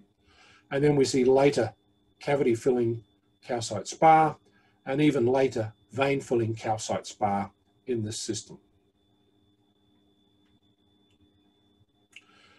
So this rock in a single outcrop has preserved eogenetic marine cements, mesogenetic cavity spar fill cements, and later cross-cutting fractures. If we look at it isotopically, we see that signature preserved. Here are the early eogenetic signatures, and here are the later sparry signatures. Now, this specimen that I just showed you is located kilometers away from any sort of thrust deformation zone. So it's not seeing a lot of evidence of that orogenic event. It's seeing typical passive margin evolution. And so our burial temperatures are increasing as the cements get formed from hotter and hotter waters, pore waters, and we get down to values of -10, -11, -12. on that system. But then we can go into thrust affected areas. And so we can have areas where in the more thrust affected areas, we start to see much more pervasive later stage vein and thrust associated vein cements. So this is quarry 2. This is less thrust influenced than in quarry 3. In quarry 3, here's a subthrust. You can see it juxtaposing and deforming beds quite clearly here. And so we go from thrust or buried but not intensely thrusted in quarry 2 into heavily thrusted cements in quarry 3. In quarry C, you can see these pervasive microfractures. You can see microfractures in the matrix, number of episodes of microfracturing in here, thick vein thrust cements. And we also see this is stained with alizarin and potassium ferrocyanide. Some of this late stage cement is quite Ferroan, shown by the blue stain here. This is probably Ferroan dolomite in this late stage spar vein in this system here. And when we look at the isotopes here, we can see quarry 2, this is the early stages of burial, the passive margin just going into burial. This is the onset of late stage deformation. But when we get into the thrust vein cements, you can see that there's very negative oxygen, values much higher than -10 to a -11 oxygen associated with hot late stage thrust vein cements. So the calcite spar in this system is preserving the early burial passing into later passive margin burial, passing into thrust affected burial in this system. Then we can go to areas away from the thrust where we're looking at a uplifted area where there's a lot of evidence of quaternary karst overprint. So we see the Permian open platform with sort of burial spars in it as the typical fabric here. But then after that, we see these very late stage. Here is a cave. This cave is about 4 meters tall, and you can see the speleothems, the stalactites hanging off the roof in there, and you can see karst breccia in the floors of some of these caves. You can see speleothem, typical radiaxial calcite speleothems in here. This is all karstic speleothem cement running in here. So we can sample the uplift cements, we can sample the burial cements in this outcrop. And when we do that, we see the typical burial trend getting to values up around -10, but we're not seeing the thrust affected zone out here. We're stopping the cement signature at around -9, -10, but we're also seeing more negative carbon associated with soil waters associated with the meteoric fluids mixing as part of the uplift event associated with the Himalayan Paleocene event and subsequent uplift. We're seeing these meteoric cements in through here. So the clear things happening here is we're not seeing thrust related events. We are seeing meteoric cements in here, and we are preserving the early burial passive margin cements in the Permian matrix. So what have we learned from the Permian outcrop? Well, we've established a burial curve. There's a consistent covariant carbon-oxygen isotope signature due to ongoing fluid rock interaction under increasing burial and temperature. There is a matrix permeability shutdown indicated by oxygen 18 values around -10 to -11. And there is also, in some areas, if we sample the speleothems and the fractures filled with later stage uplift cements, we can see a meteoric plot field in there. And we can also make the note that if we're going to talk about permeability creation in Permian carbonates, based on what we see in central Thailand, then the most likely zone where we can create porosity and permeability is where we have reactivated faults and fault renewal driven by stresses created by a superimposed tertiary age event. Okay, and so as Mark Twain, that very famous American author, said, before you go into this first subsurface, first you get your facts straight. Now you can distort them as you please. So let's have a look at what we can do with our facts that we've generated from the outcrop in the Permian. So we're going to apply our outcrop isotope burial curve to a fractured Berry Hill. This is the Simpu Horn field in northeast Thailand. Now, Simpu Horn is a relatively small field producing gas from a fractured buried hill Permian Whanakau formation in the Saraburi Group reservoir. The reservoir is variably fractured, dolomitized, and hydrothermally altered. Porosity in the matrix is quite low, but there are fractured zones where the permeabilities are quite high. And that's in effect what is the most important in creating reservoir, is the intensity of fault damage, fracture damage, and reactivation in the system.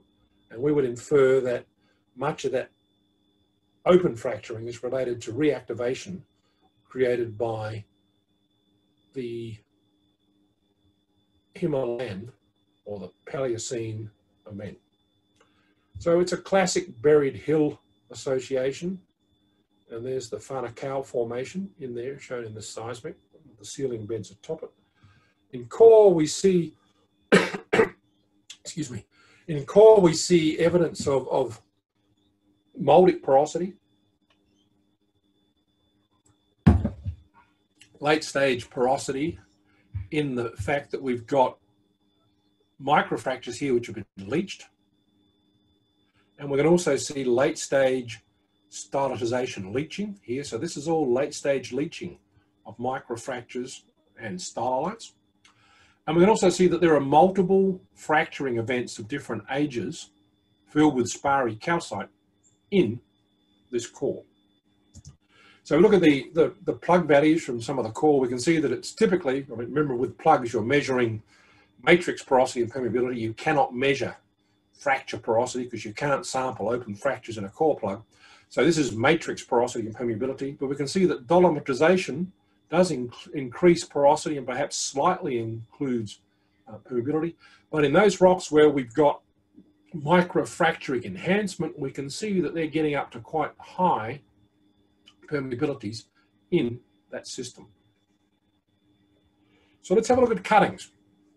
And this is work that a couple of PhD students did a few years ago, where they look at cuttings from Simpu Horn field and they classified them up into different types of cuttings. So they divided up cutting samples from drill cuttings from a range of wells into calcites of different forms, dolomites, based on their color and their reaction with hydrochloric acid, 10% hydrochloric acid solutions, followed by XRD determinations to verify dolomite using the acid reaction as first pass indicators.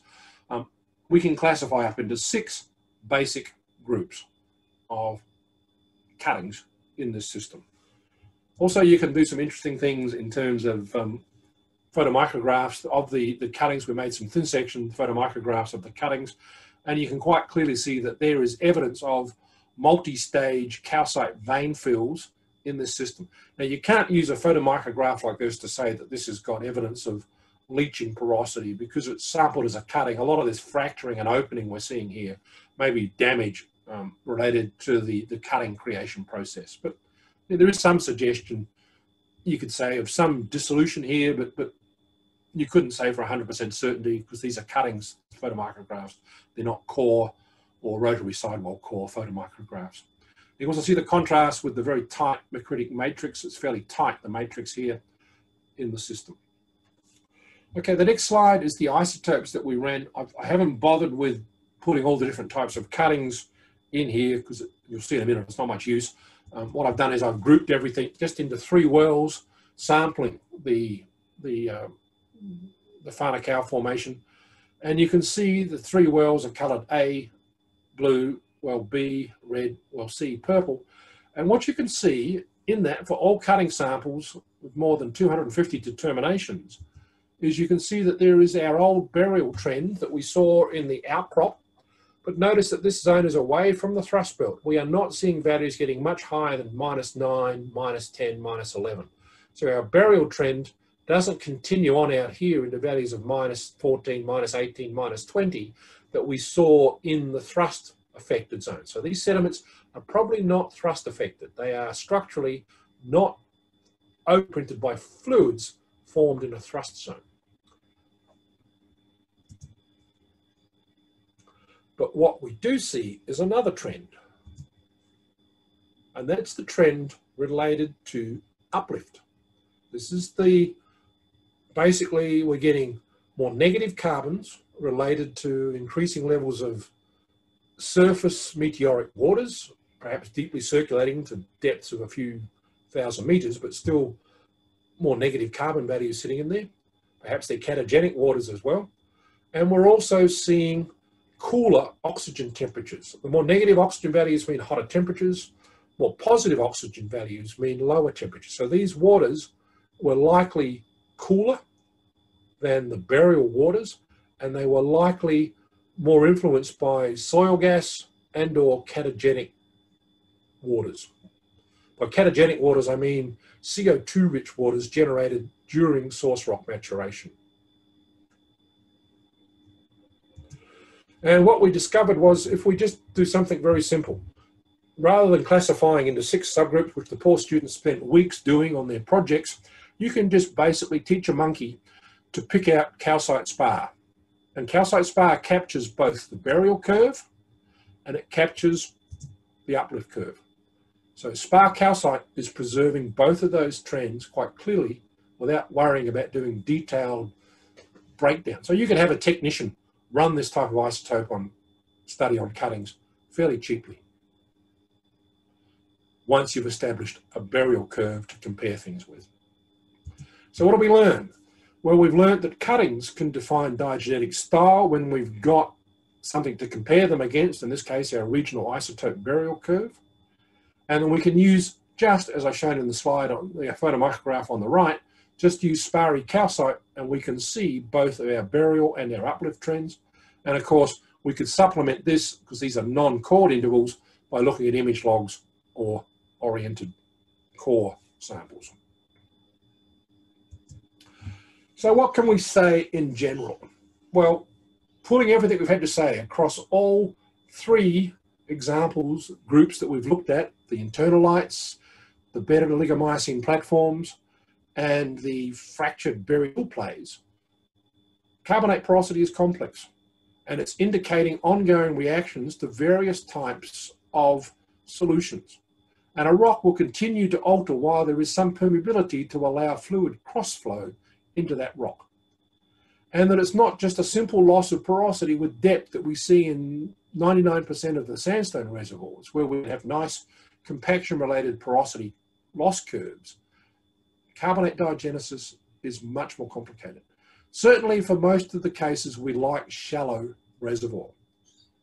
And we want reservoir at depths of less than 1,500 meters to preserve better porosities and permeabilities. But we can also generate late-stage porosity and permeability and corrosive porosity and permeability at greater depth. And there's not one size that fits all. We need good diagenetic understanding on a local basis. Isotopes help, but they don't solve. We're only as good as our understanding of the rock matrix that we're studying. You can only use isotopes in the context of geological understanding of the rock. If you just run isotopes without geological understanding, they'll tell you very little. So here are our 3 types: internalites, oligophotic carbonate platforms with drowning unconformities capping them, and some of them subject to earlier episodes of meteoric leaching, and all of them showing evidence of, in terms of economic porosity, later burial-related leaching. And then the 3rd type, buried hills, where we see an uplift-associated signature in the isotopes. So let's broaden this a little bit. Let's ask ourselves a couple of questions to try and develop some new exploration paradigms in Southeast Asia. And the first one I'd like to ask is, did internolite waves impact on some oligomycete carbonate platforms? I mean, internalite waves are not unusual in Southeast Asia. We've had all of these island arcs and things popping up and down across the tertiary. And so here's Palawan today and the Sulu Sea, and quite clearly you can see here evidence of internolite waves. Are there other suitable grainy mud-dominated upper slopes facing into internal waves or solitons in Southeast Asia? Well, here's the Andaman Sea, and maybe Yardna in some of its better sorted intervals wasn't a response to very shallow wave conditions. It might have been a response to soliton passage. And that's been suggested by Thiele as one of the possibilities for cleaning up some of those muddy oligophotic sands in the Miocene in the Ardonna field. So here's Andaman Island, here's the Andaman Sea, here's Peninsula Thailand over here, and you can see, because of the restrictions, as the gravity waves move through the island systems of the Andaman Islands here, we're generating internal waves. Probably also true in the Miocene when the isolated Ardonna platform was active. And there's another possibility that we can wonder about, and that is, can we look at other areas in the region, for example, where we've got very tight matrix and we want to reactivate fractures in a very tight matrix to create economic levels of porosity and permeability. So are there a range of structural plays that we first got evidence of in our looking at the Permian of Thailand, but is there a broader application, excuse me, of that type of model?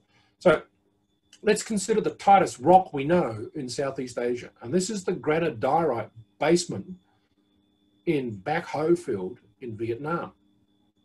Now, does that reopening of Cretaceous fractures and cantilevering and reopening of Cretaceous fractures, that model have some relevance in areas where not granodiorites at basement at present, but tight Permian or other age basement rocks are present? Because what happened in Bac Ho, and remember this is a supergiant field, this is they produced more than 1 billion barrels of oil in this field. It's now in rapid decline, but they produced more than 1 billion barrels of oil from this field. The reason that they had such magnificent fracture production with ongoing fracture refill as part of that production was the fact that there is a thrust sheet and there is a thrust structure which cantilevered this upper granodiorite. This is a fresh granodiorite with fresh feldspars. You know, you look at the core of this rock and the feldspars wink back at you in the sunlight. You can see cleavage planes. There's no weathering of this rock. And that's the reservoir, but it's full of fractures. Some of these fractures have zeolites in them. Other are newly formed fractures. The fractures with zeolites probably formed back in the Cretaceous when there was an emplacement of this block. But there was a late tertiary thrusting in this rock. And that thrusting event juxtaposed this upper block of granodiorite over soft potential source rock muds. This block then collapsed and cantilevered and opened up the old Cretaceous fractures and opened up newly formed fractures in there as well. Now, that model could have relevance in appropriate thrust terrains, not just where we've got granodiorite basement, but other types of basement thrust as well.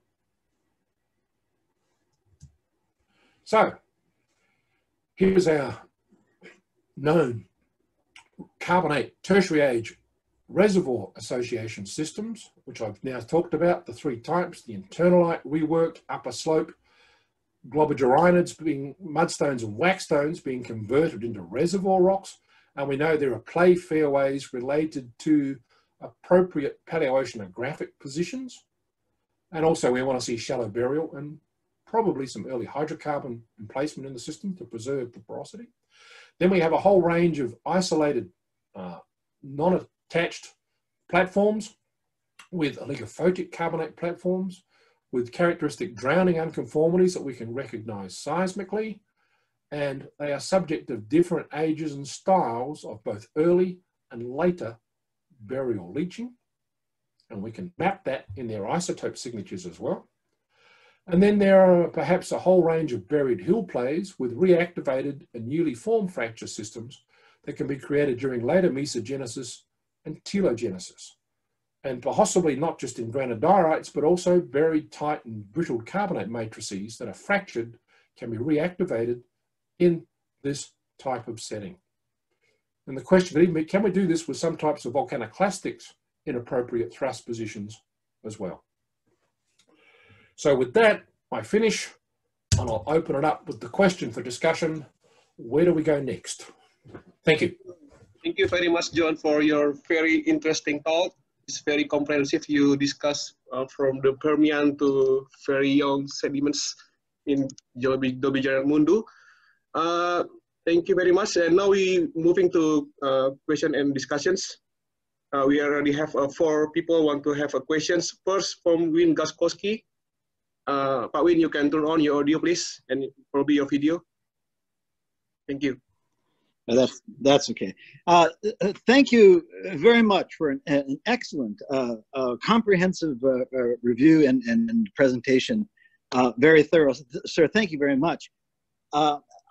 I can't talk to anything of your very complicated stories of diagenesis, but what I would like to do is jump back to the beginning of these complexes as they start to grow. The reason for this is I see there's a basic, to me, there's always been a basic dilemma.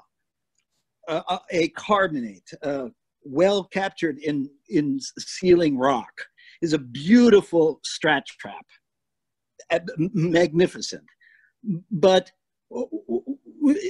that same sort of trap is all self-enclosed, and one has to wonder, what is the migration path that is allowing hydrocarbons to come in at some point in time and get into this beautiful, perfect strat trap?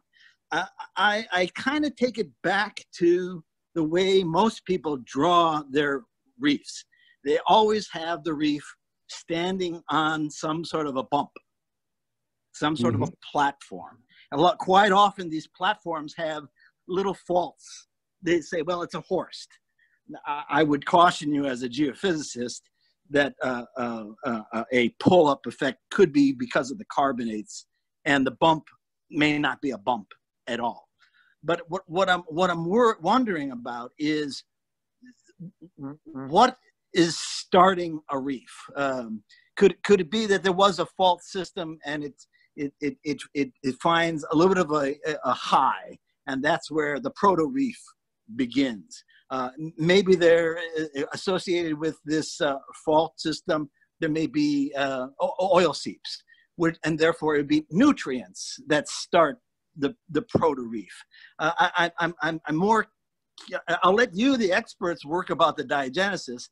I'm more wondering about how things got started and how do we have a migration path that gets into a beautiful, beautiful strat trap.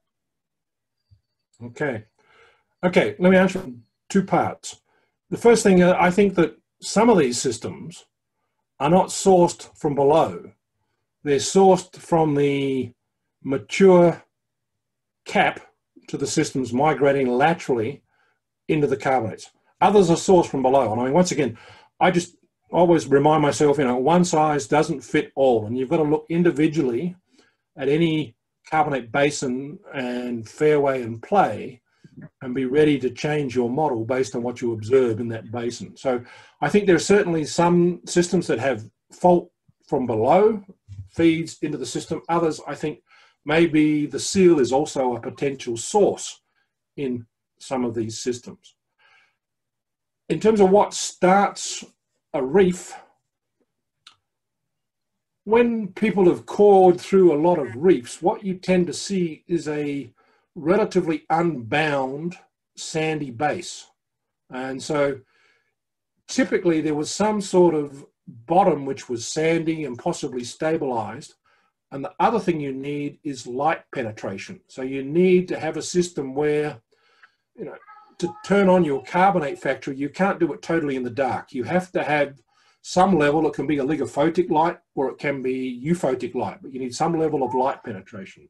So quite often reefs instigate during times of lowered sea level, where the platform is not completely subaerial, but there's sufficient lowering to allow you to form shallows. And then within that platform, there may be sufficient topography to generate that reef. And it's interesting that once the reef's generated in that early stage, because it tends to form a paleotopographic high, if you look at where subsequent reef positions are, and you can do this in the Great Barrier Reef, you can do it in Belize, you can do it in many, many reefs around the world, you find that the earlier Pleistocene highs are the foci for the later Holocene highs, so that the topography is inherited up through the stratigraphy a number of times. So, as I said, typically you need some sort of stabilized bottom, and then subject to light penetration to allow that reef to form. Now, you can have organic rich marls around that structure. You can have earlier episodes that are maturing deeper in the basin and coming up along faults. You know, there's a whole range of moving hydrocarbons into that system. And there's also another level of complexity which we have to think about, and that is, can you have aggressive basinal fluids coming out of your source rock kitchen and actually creating, by leaching carbonate, the pathway into the structure as well, where you have these aggressive catagenic fluids coming up into the structure as well. I mean, the first stage of catagenesis is CO2 production. And so CO2 in a pore water will make carbonic acid, and that's a nice way to leach some carbonate. You know, it's where all the later plays, the thermochemical sulfate reduction plays in the Northwest Territories of Canada, for example, are coming from, are these catagenic fluids coming out of the basin quite aggressively into the basin system. And they tend to have a structural control up faults, but they're also leaching the fault as the fluids are moving up that fault. Sorry, that was a very long and complicated answer to your question. Thank you very much. Appreciate that. Okay. Thank you, Pak Win, for the questions, and thank you, John. The next is from Pak Herman. Hey, John, thanks for the talk. It's very interesting. You mentioned about the oligomycin, you talk about Permian. I want to ask a general comment from you about the using carbonate in Southeast Asia. Thank you. Okay, there is a general climatic optimum in the oligomycin where most of these things form. But I mean, if you set up the right climate, I don't know enough regionally to say if the Eocene is or is not suitable. I'd want to see some rock, and then I could talk about what type of rock we're looking at. But I mean, I see no reason why we couldn't have Eocene plays. There's no reason why we couldn't have Cretaceous plays given the right structural association. You know, it depends on the nature of the diagenesis, and you just can't draw a simple single pen across the whole thing and say, you know, there's no burial diagenesis or there is pervasive burial diagenesis. It varies from area to area. Okay. Thank you. Okay, Pak Herman, thank you. The next one is from Pak Erlangga. Yeah, please. Yeah. Okay. Yeah. Hi, John. Hi. Hi, thanks for this very brief and comprehensive lecture. So quickly I had two questions. Yeah. Both of it relates to the internalized wave. Mm-hmm. First question is, in case of a very strong wave agitation, is it possible that the wave pushes back the deposits further back to the land? Like, is it closer to the land? Because in some case, I found an evidence that with the deposit that is pretty similar with the globigerinoid sand, Mm-hmm. but it is surrounded by the facies typically to the subtidal or intertidal, which could be happen as the a tidal inlet deposits. The second question is, given the nature of the depositional setting that is adjacent to the slope, seems it's look like a typical wave enhanced sediment gravity flow.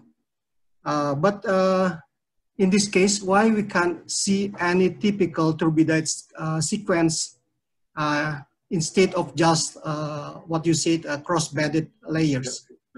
Yeah, that's my question. Thank you.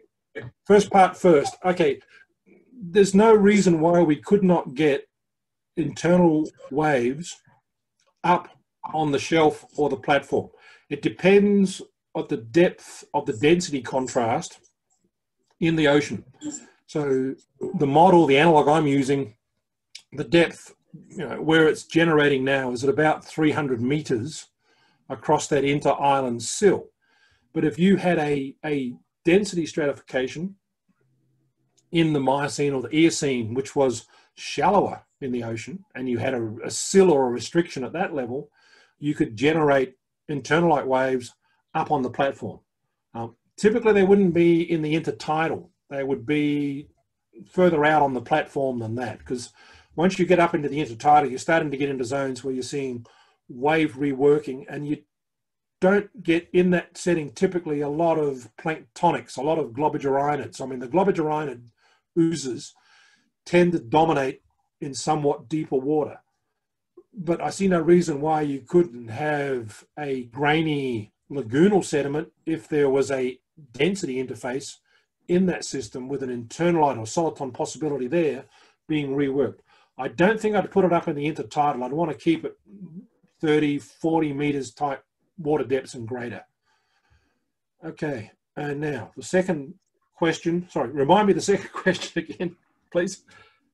Yeah, the second question is why we cannot see any turbidite sequence there. Okay, yeah, I remember now. Yep. Okay, I think it is pretty similar. The process is pretty similar with the like a wave enhanced sediment gravity flow. So like they bring back the deposits and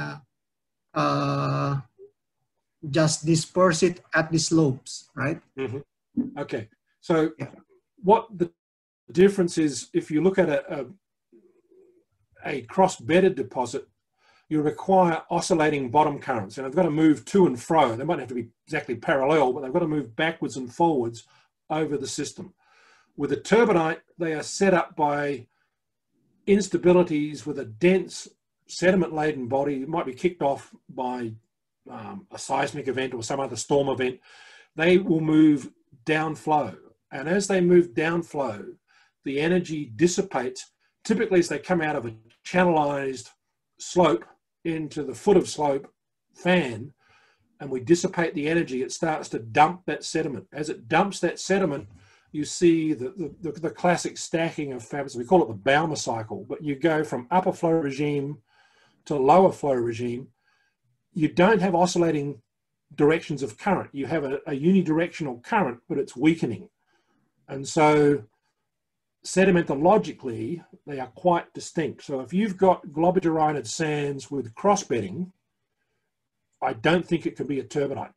If you've got globigerinoid sands, which have the classic lower flow regime, planar beds, passing up into massive, passing up into climbing ripple structures, and it's a globigerinoid sand, I see no reason why a turbidite couldn't clean up a globigerinoid ooze as well. But I'd expect a different set of sedimentary structures would allow me to differentiate between the toing and froing of an internolite deposit, bottom reworking, versus the unidirectional current waning set of sedimentary structures you would see in a turbidite deposit.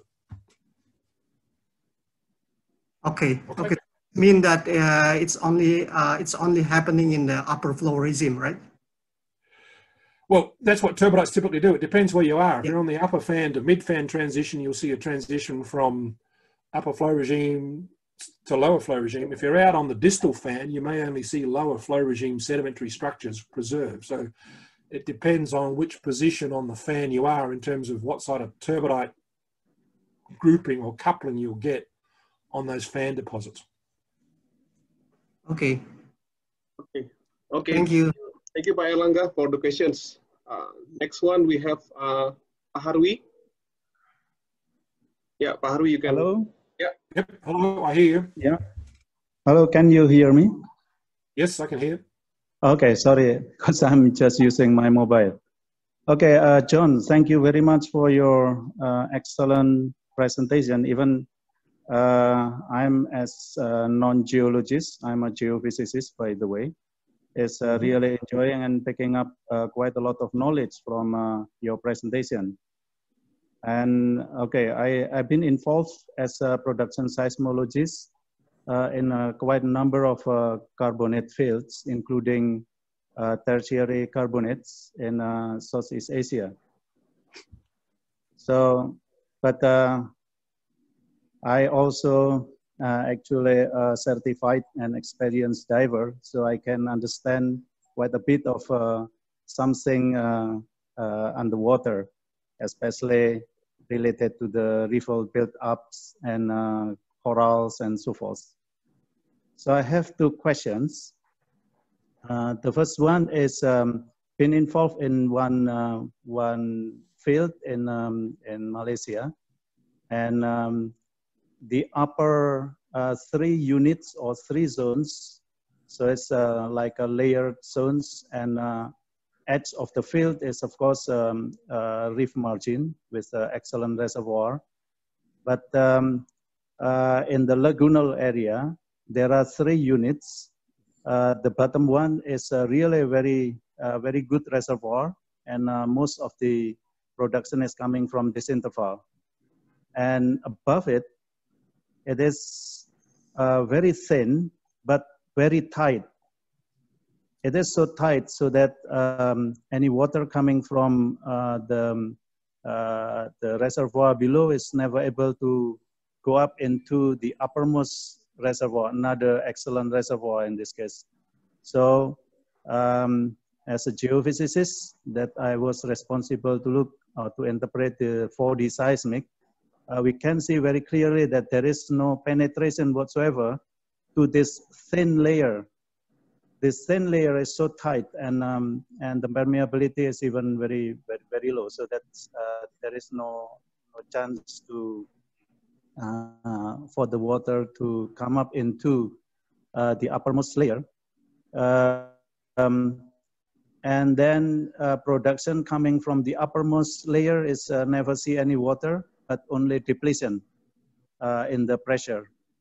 So the question is, how can that very short lift or very short deposition of this kind of things can happen, and then between a very good reservoir, it means that it might be shallow, to my understanding, and then probably going into very deep, and then in a very short while, and then back to the shallow again.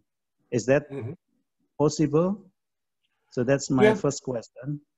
And then second question is, I've seen a collapse zone in one part of a rival build-up. This collapse zone is almost circular, and can be seen that it is originated from the carbonate build-up itself. So what could be the possible explanation of this collapse zone? Is that something to do with karstification, and why is that possible? And why this is that only in one part of the carbonate build-up itself? That's about my questions.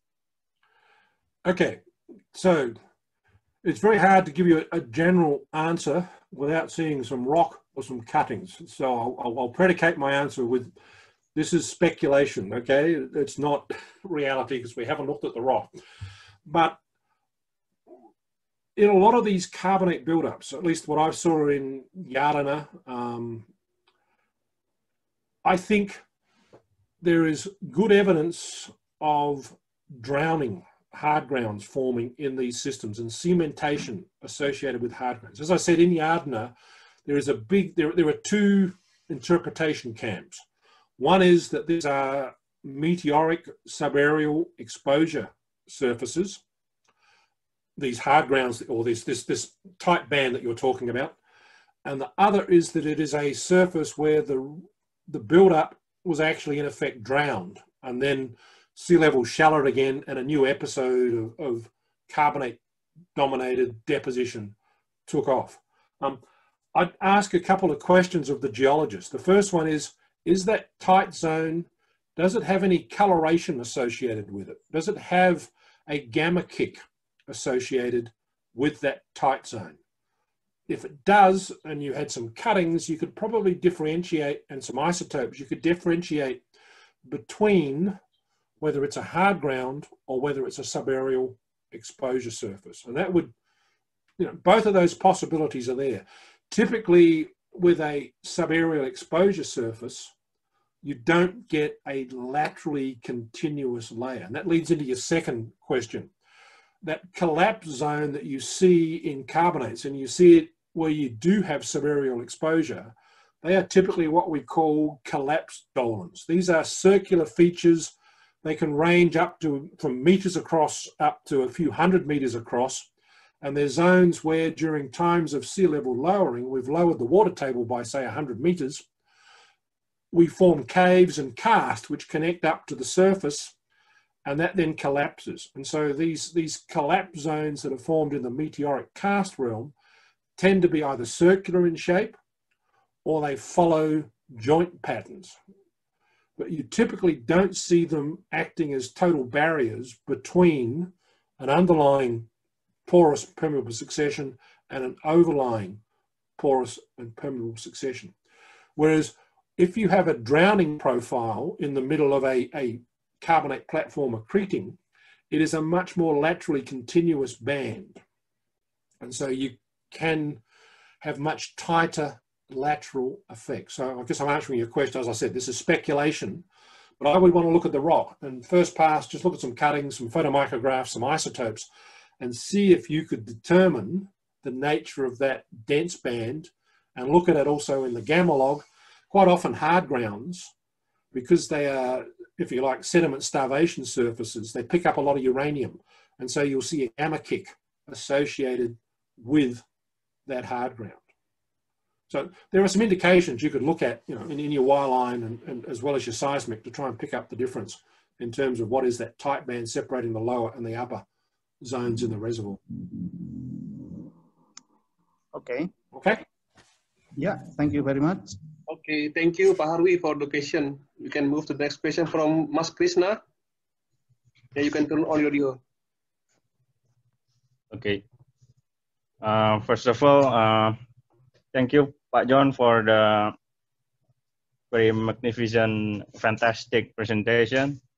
I believe it has fast forward my carbonate sedimentology from 101 to 5.0.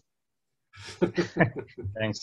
And I have 3 questions. Sorry, it's quite a lot, but I have 3. And first is, I work in the central Kalimantan area where my carbonate field is near to the Kuching uplift.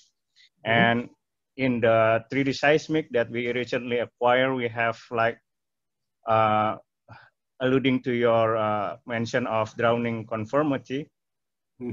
Here we have onlapping, apparently it seems like onlap of carbonates, clastic influx into the carbonates. And one of the well was penetrating the area where this onlap silt apparently goes into the carbonates envelope, and it was a poor reservoir. So the question is there have you encountered this case where the plastic mix up with the carbonates and somehow degrade the final properties? That's one. And second is also from the 3D seismic, we can see the pinnacles or small mounds in the platform interior. And from the core, I can see that there's a rubble of framework porous framestone. So the question is, how can we expect the framework porosity can still be preserved? And the third is regarding the leaching, burial leaching. So you mentioned about the aggressive fluid coming from the basin into the carbonate platform that developed the burial leaching. But I have a quite different thought. Sorry.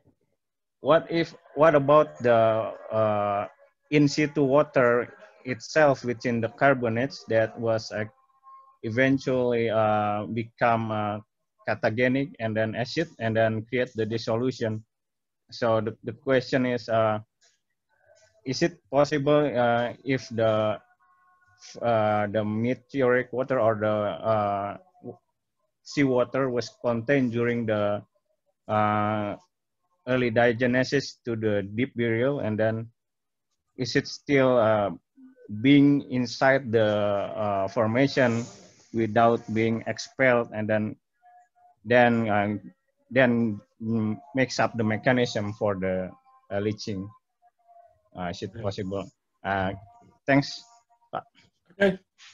Okay. I wrote your questions down, Chris, so I get them straight.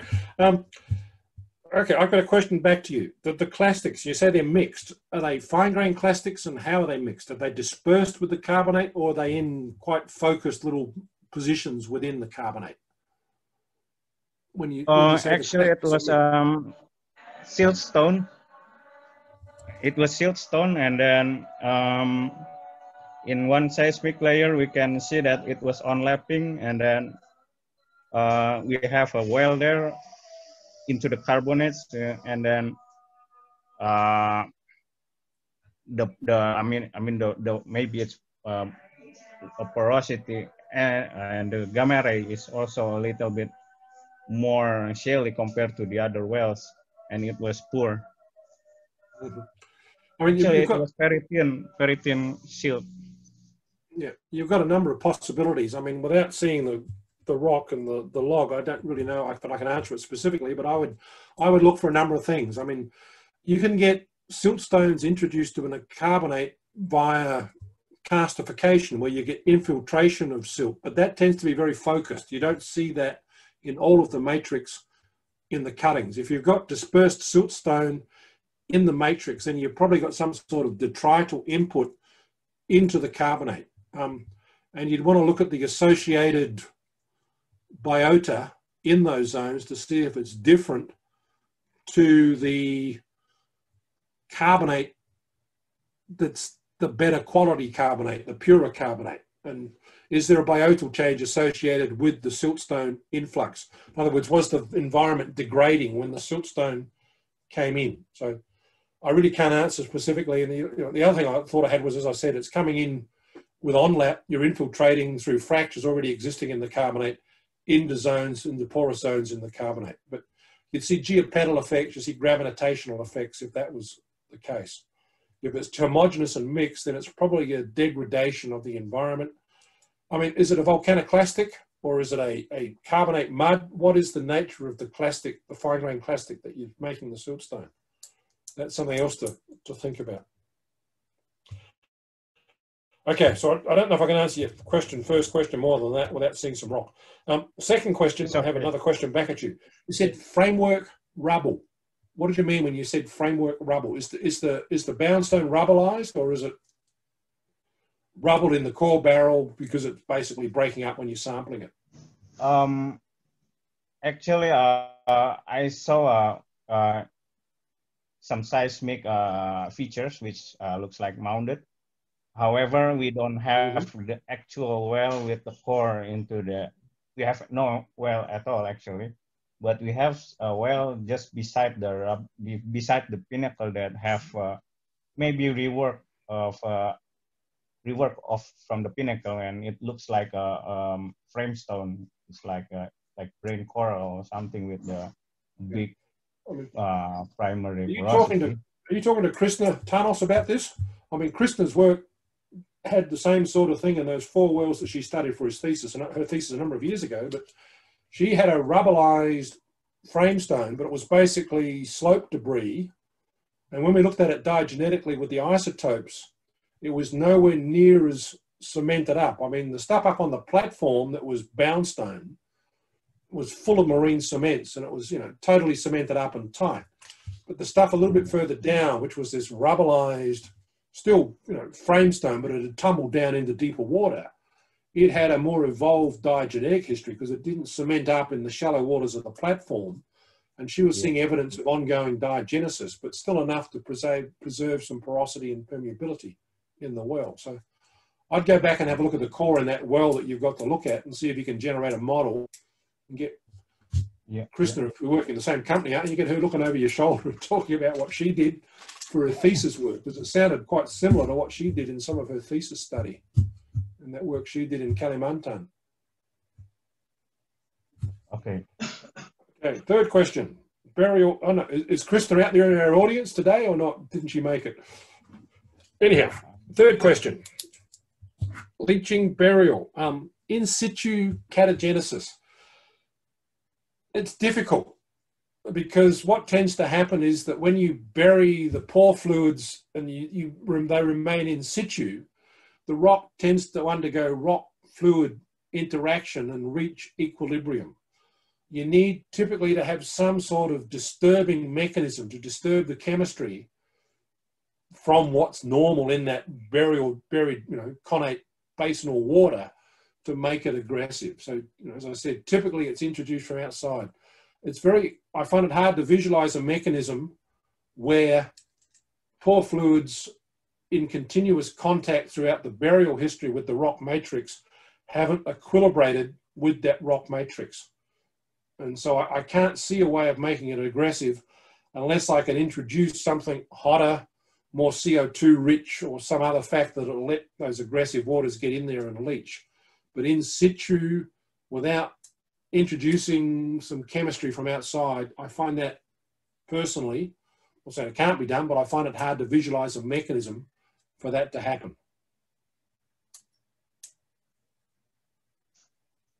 Okay? Yeah. Thank you very much, Pak John. Very good answers.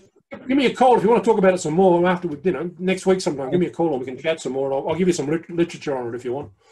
Sure. Yeah, thanks, Pak John. Thank you, Pak Krishna, for the questions. Thank you, Pak Riki. Next one, we have Mas Yudis. Yeah, you can turn on your audio, please. Yes. Thank you for the opportunity, Pak Riki Tampu. Well, hello, John. Hi. Yeah, my name is Yudis. It's nice to meet you in webinar. It's very nice to watch your magnificent presentations this afternoon, honestly. And my question is just maybe the basic one about the platform evolution in your slide. Okay, the first, according to you, is there any difference about the morphology of cars that forms in catch-up phase and keep-up phase? And the second one, the implication for porosity after that. Is there also any big difference about the porosity that forms by platform in catch-up phase and platform in keep-up phase after the sea level drop or in vadose zone? Yes, that's it. Okay, so it depends on the platform, if I understand your question, or to be dependent on the platform geometry. Platform growth rates across a platform are not necessarily equal in all positions on the platform. In a classic coralgal rimmed reef, you will see higher topography around the platform rim and lower in the platform center. So let's say you've got 10 meters of sea level drop and the lagoon is 20 meters deep. You won't expose a lot of the platform interior, but you will expose the topographically high platform rim and some of the platform. If, on the other hand, you've got a catch-up phase which is infilled the accommodation space all the way across the platform, which is more typical of oligophotic bedded carbonates, then you'll see karst developed all the way with a slight fall in sea level. You won't expose it. But if you've got a fall of 20, 30 meters, you'll expose the whole bedded platform. Oligophotic platforms don't have the elevation internally that we see in the photozoan coralgal margin platforms. But it's also dependent on what are your higher order sea level fluctuations in terms of magnitude. Are they 10 meters? Are they 5 meters? Are the frequencies a million years or 100,000 years? All of those factors are going to have to be brought into play to make that interpretation or understanding. Yeah. So I don't want to give a generalized answer. Okay, I want to know more about the paleotopography and the nature of the biota that's creating that sediment before we could talk more about whether you think it's a pervasive single surface or a topographically high exposure without other parts of the platform being exposed. Okay. Yeah, the second one, the implication of porosity after that, maybe you can explain about this. Okay. Yeah. Okay, so in terms of porosity associated with karst, it depends on how much fluid movement you have through the system. Some people have looked at at porosity and permeability in modern karst systems and made the statement that there's no real change in porosity and permeability in terms of the total reservoir volume.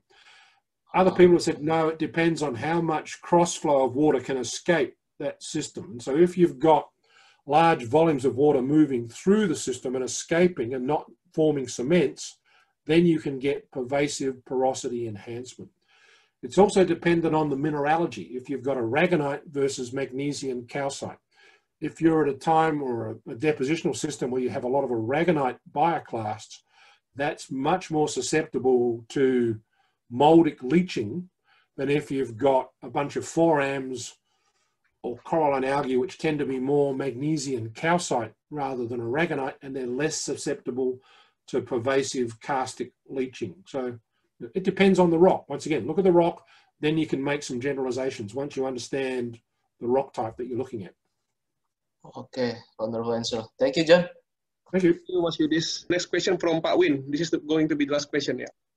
Pak Win, Okay. you can turn audio, please.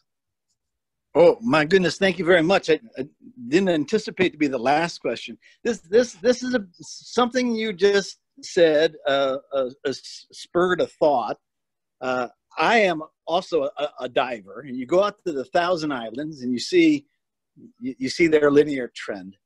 But you also have to be impressed by the fact that when the tides come in and tides go out, that each of these patches are experiencing almost like a breathing effect because of the tides.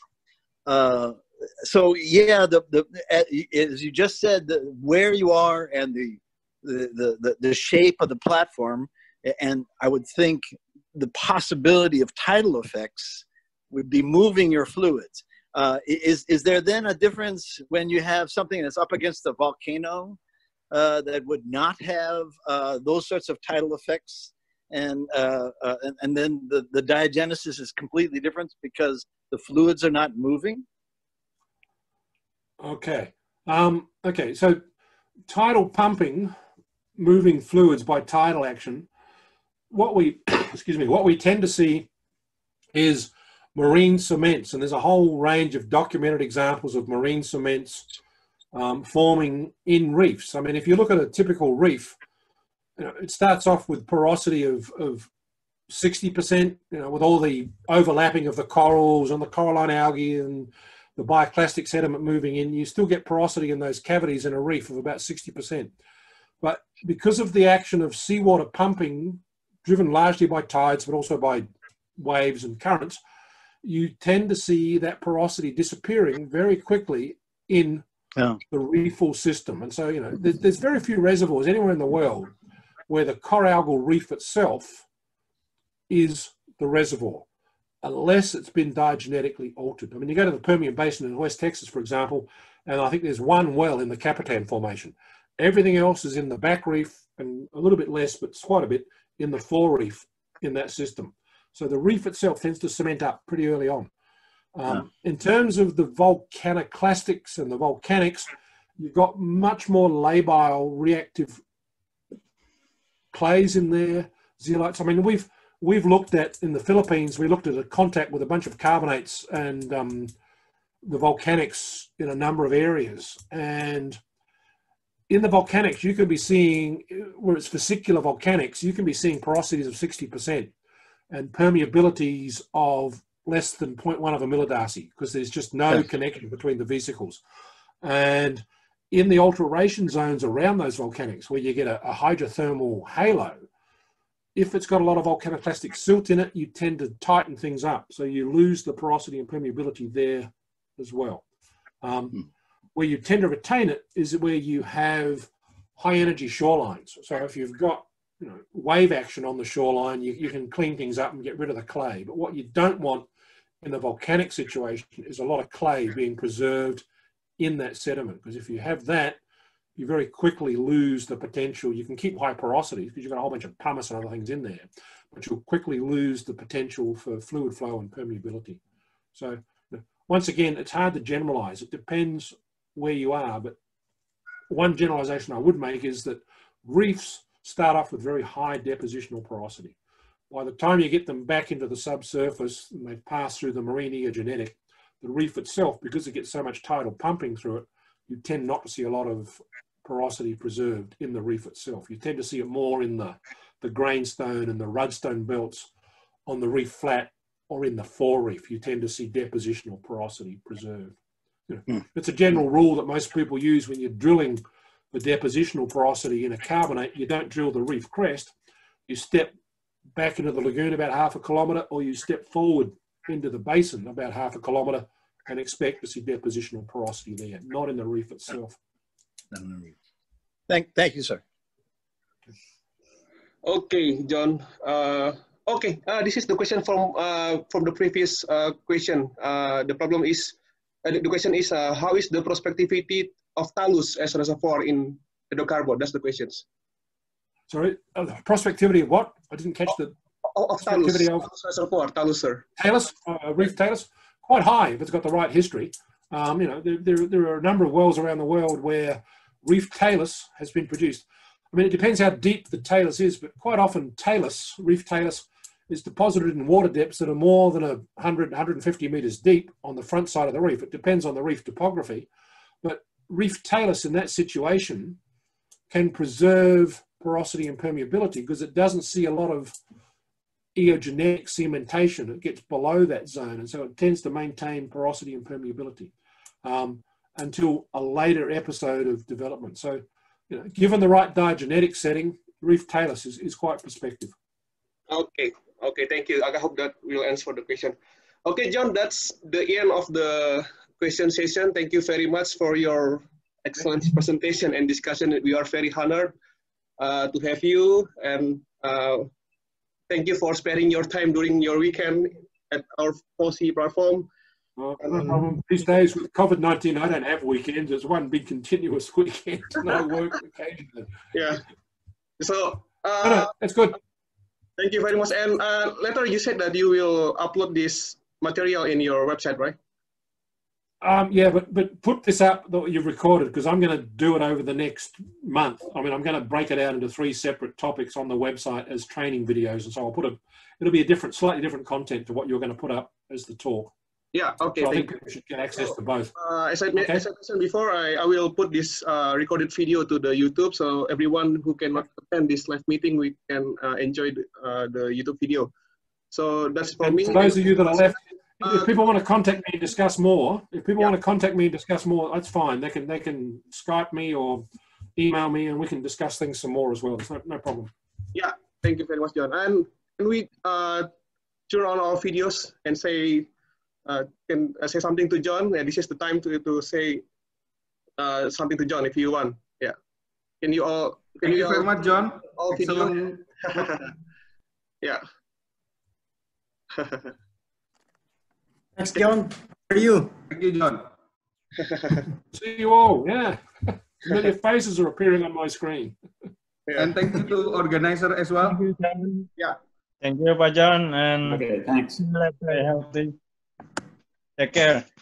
Okay, thank you guys. Okay, we'll talk to you soon. Melinda, in these days of COVID, when it's over, we'll see each other again, hopefully. Bye. Melinda. Yeah. So thank you, John. So we come to the end. Stay safe wherever you are. And hopefully next time if you come to Jakarta, please let us know. We are very happy to have a meeting and session for FOSI with you again. Yeah, no problem. And see you again and have a great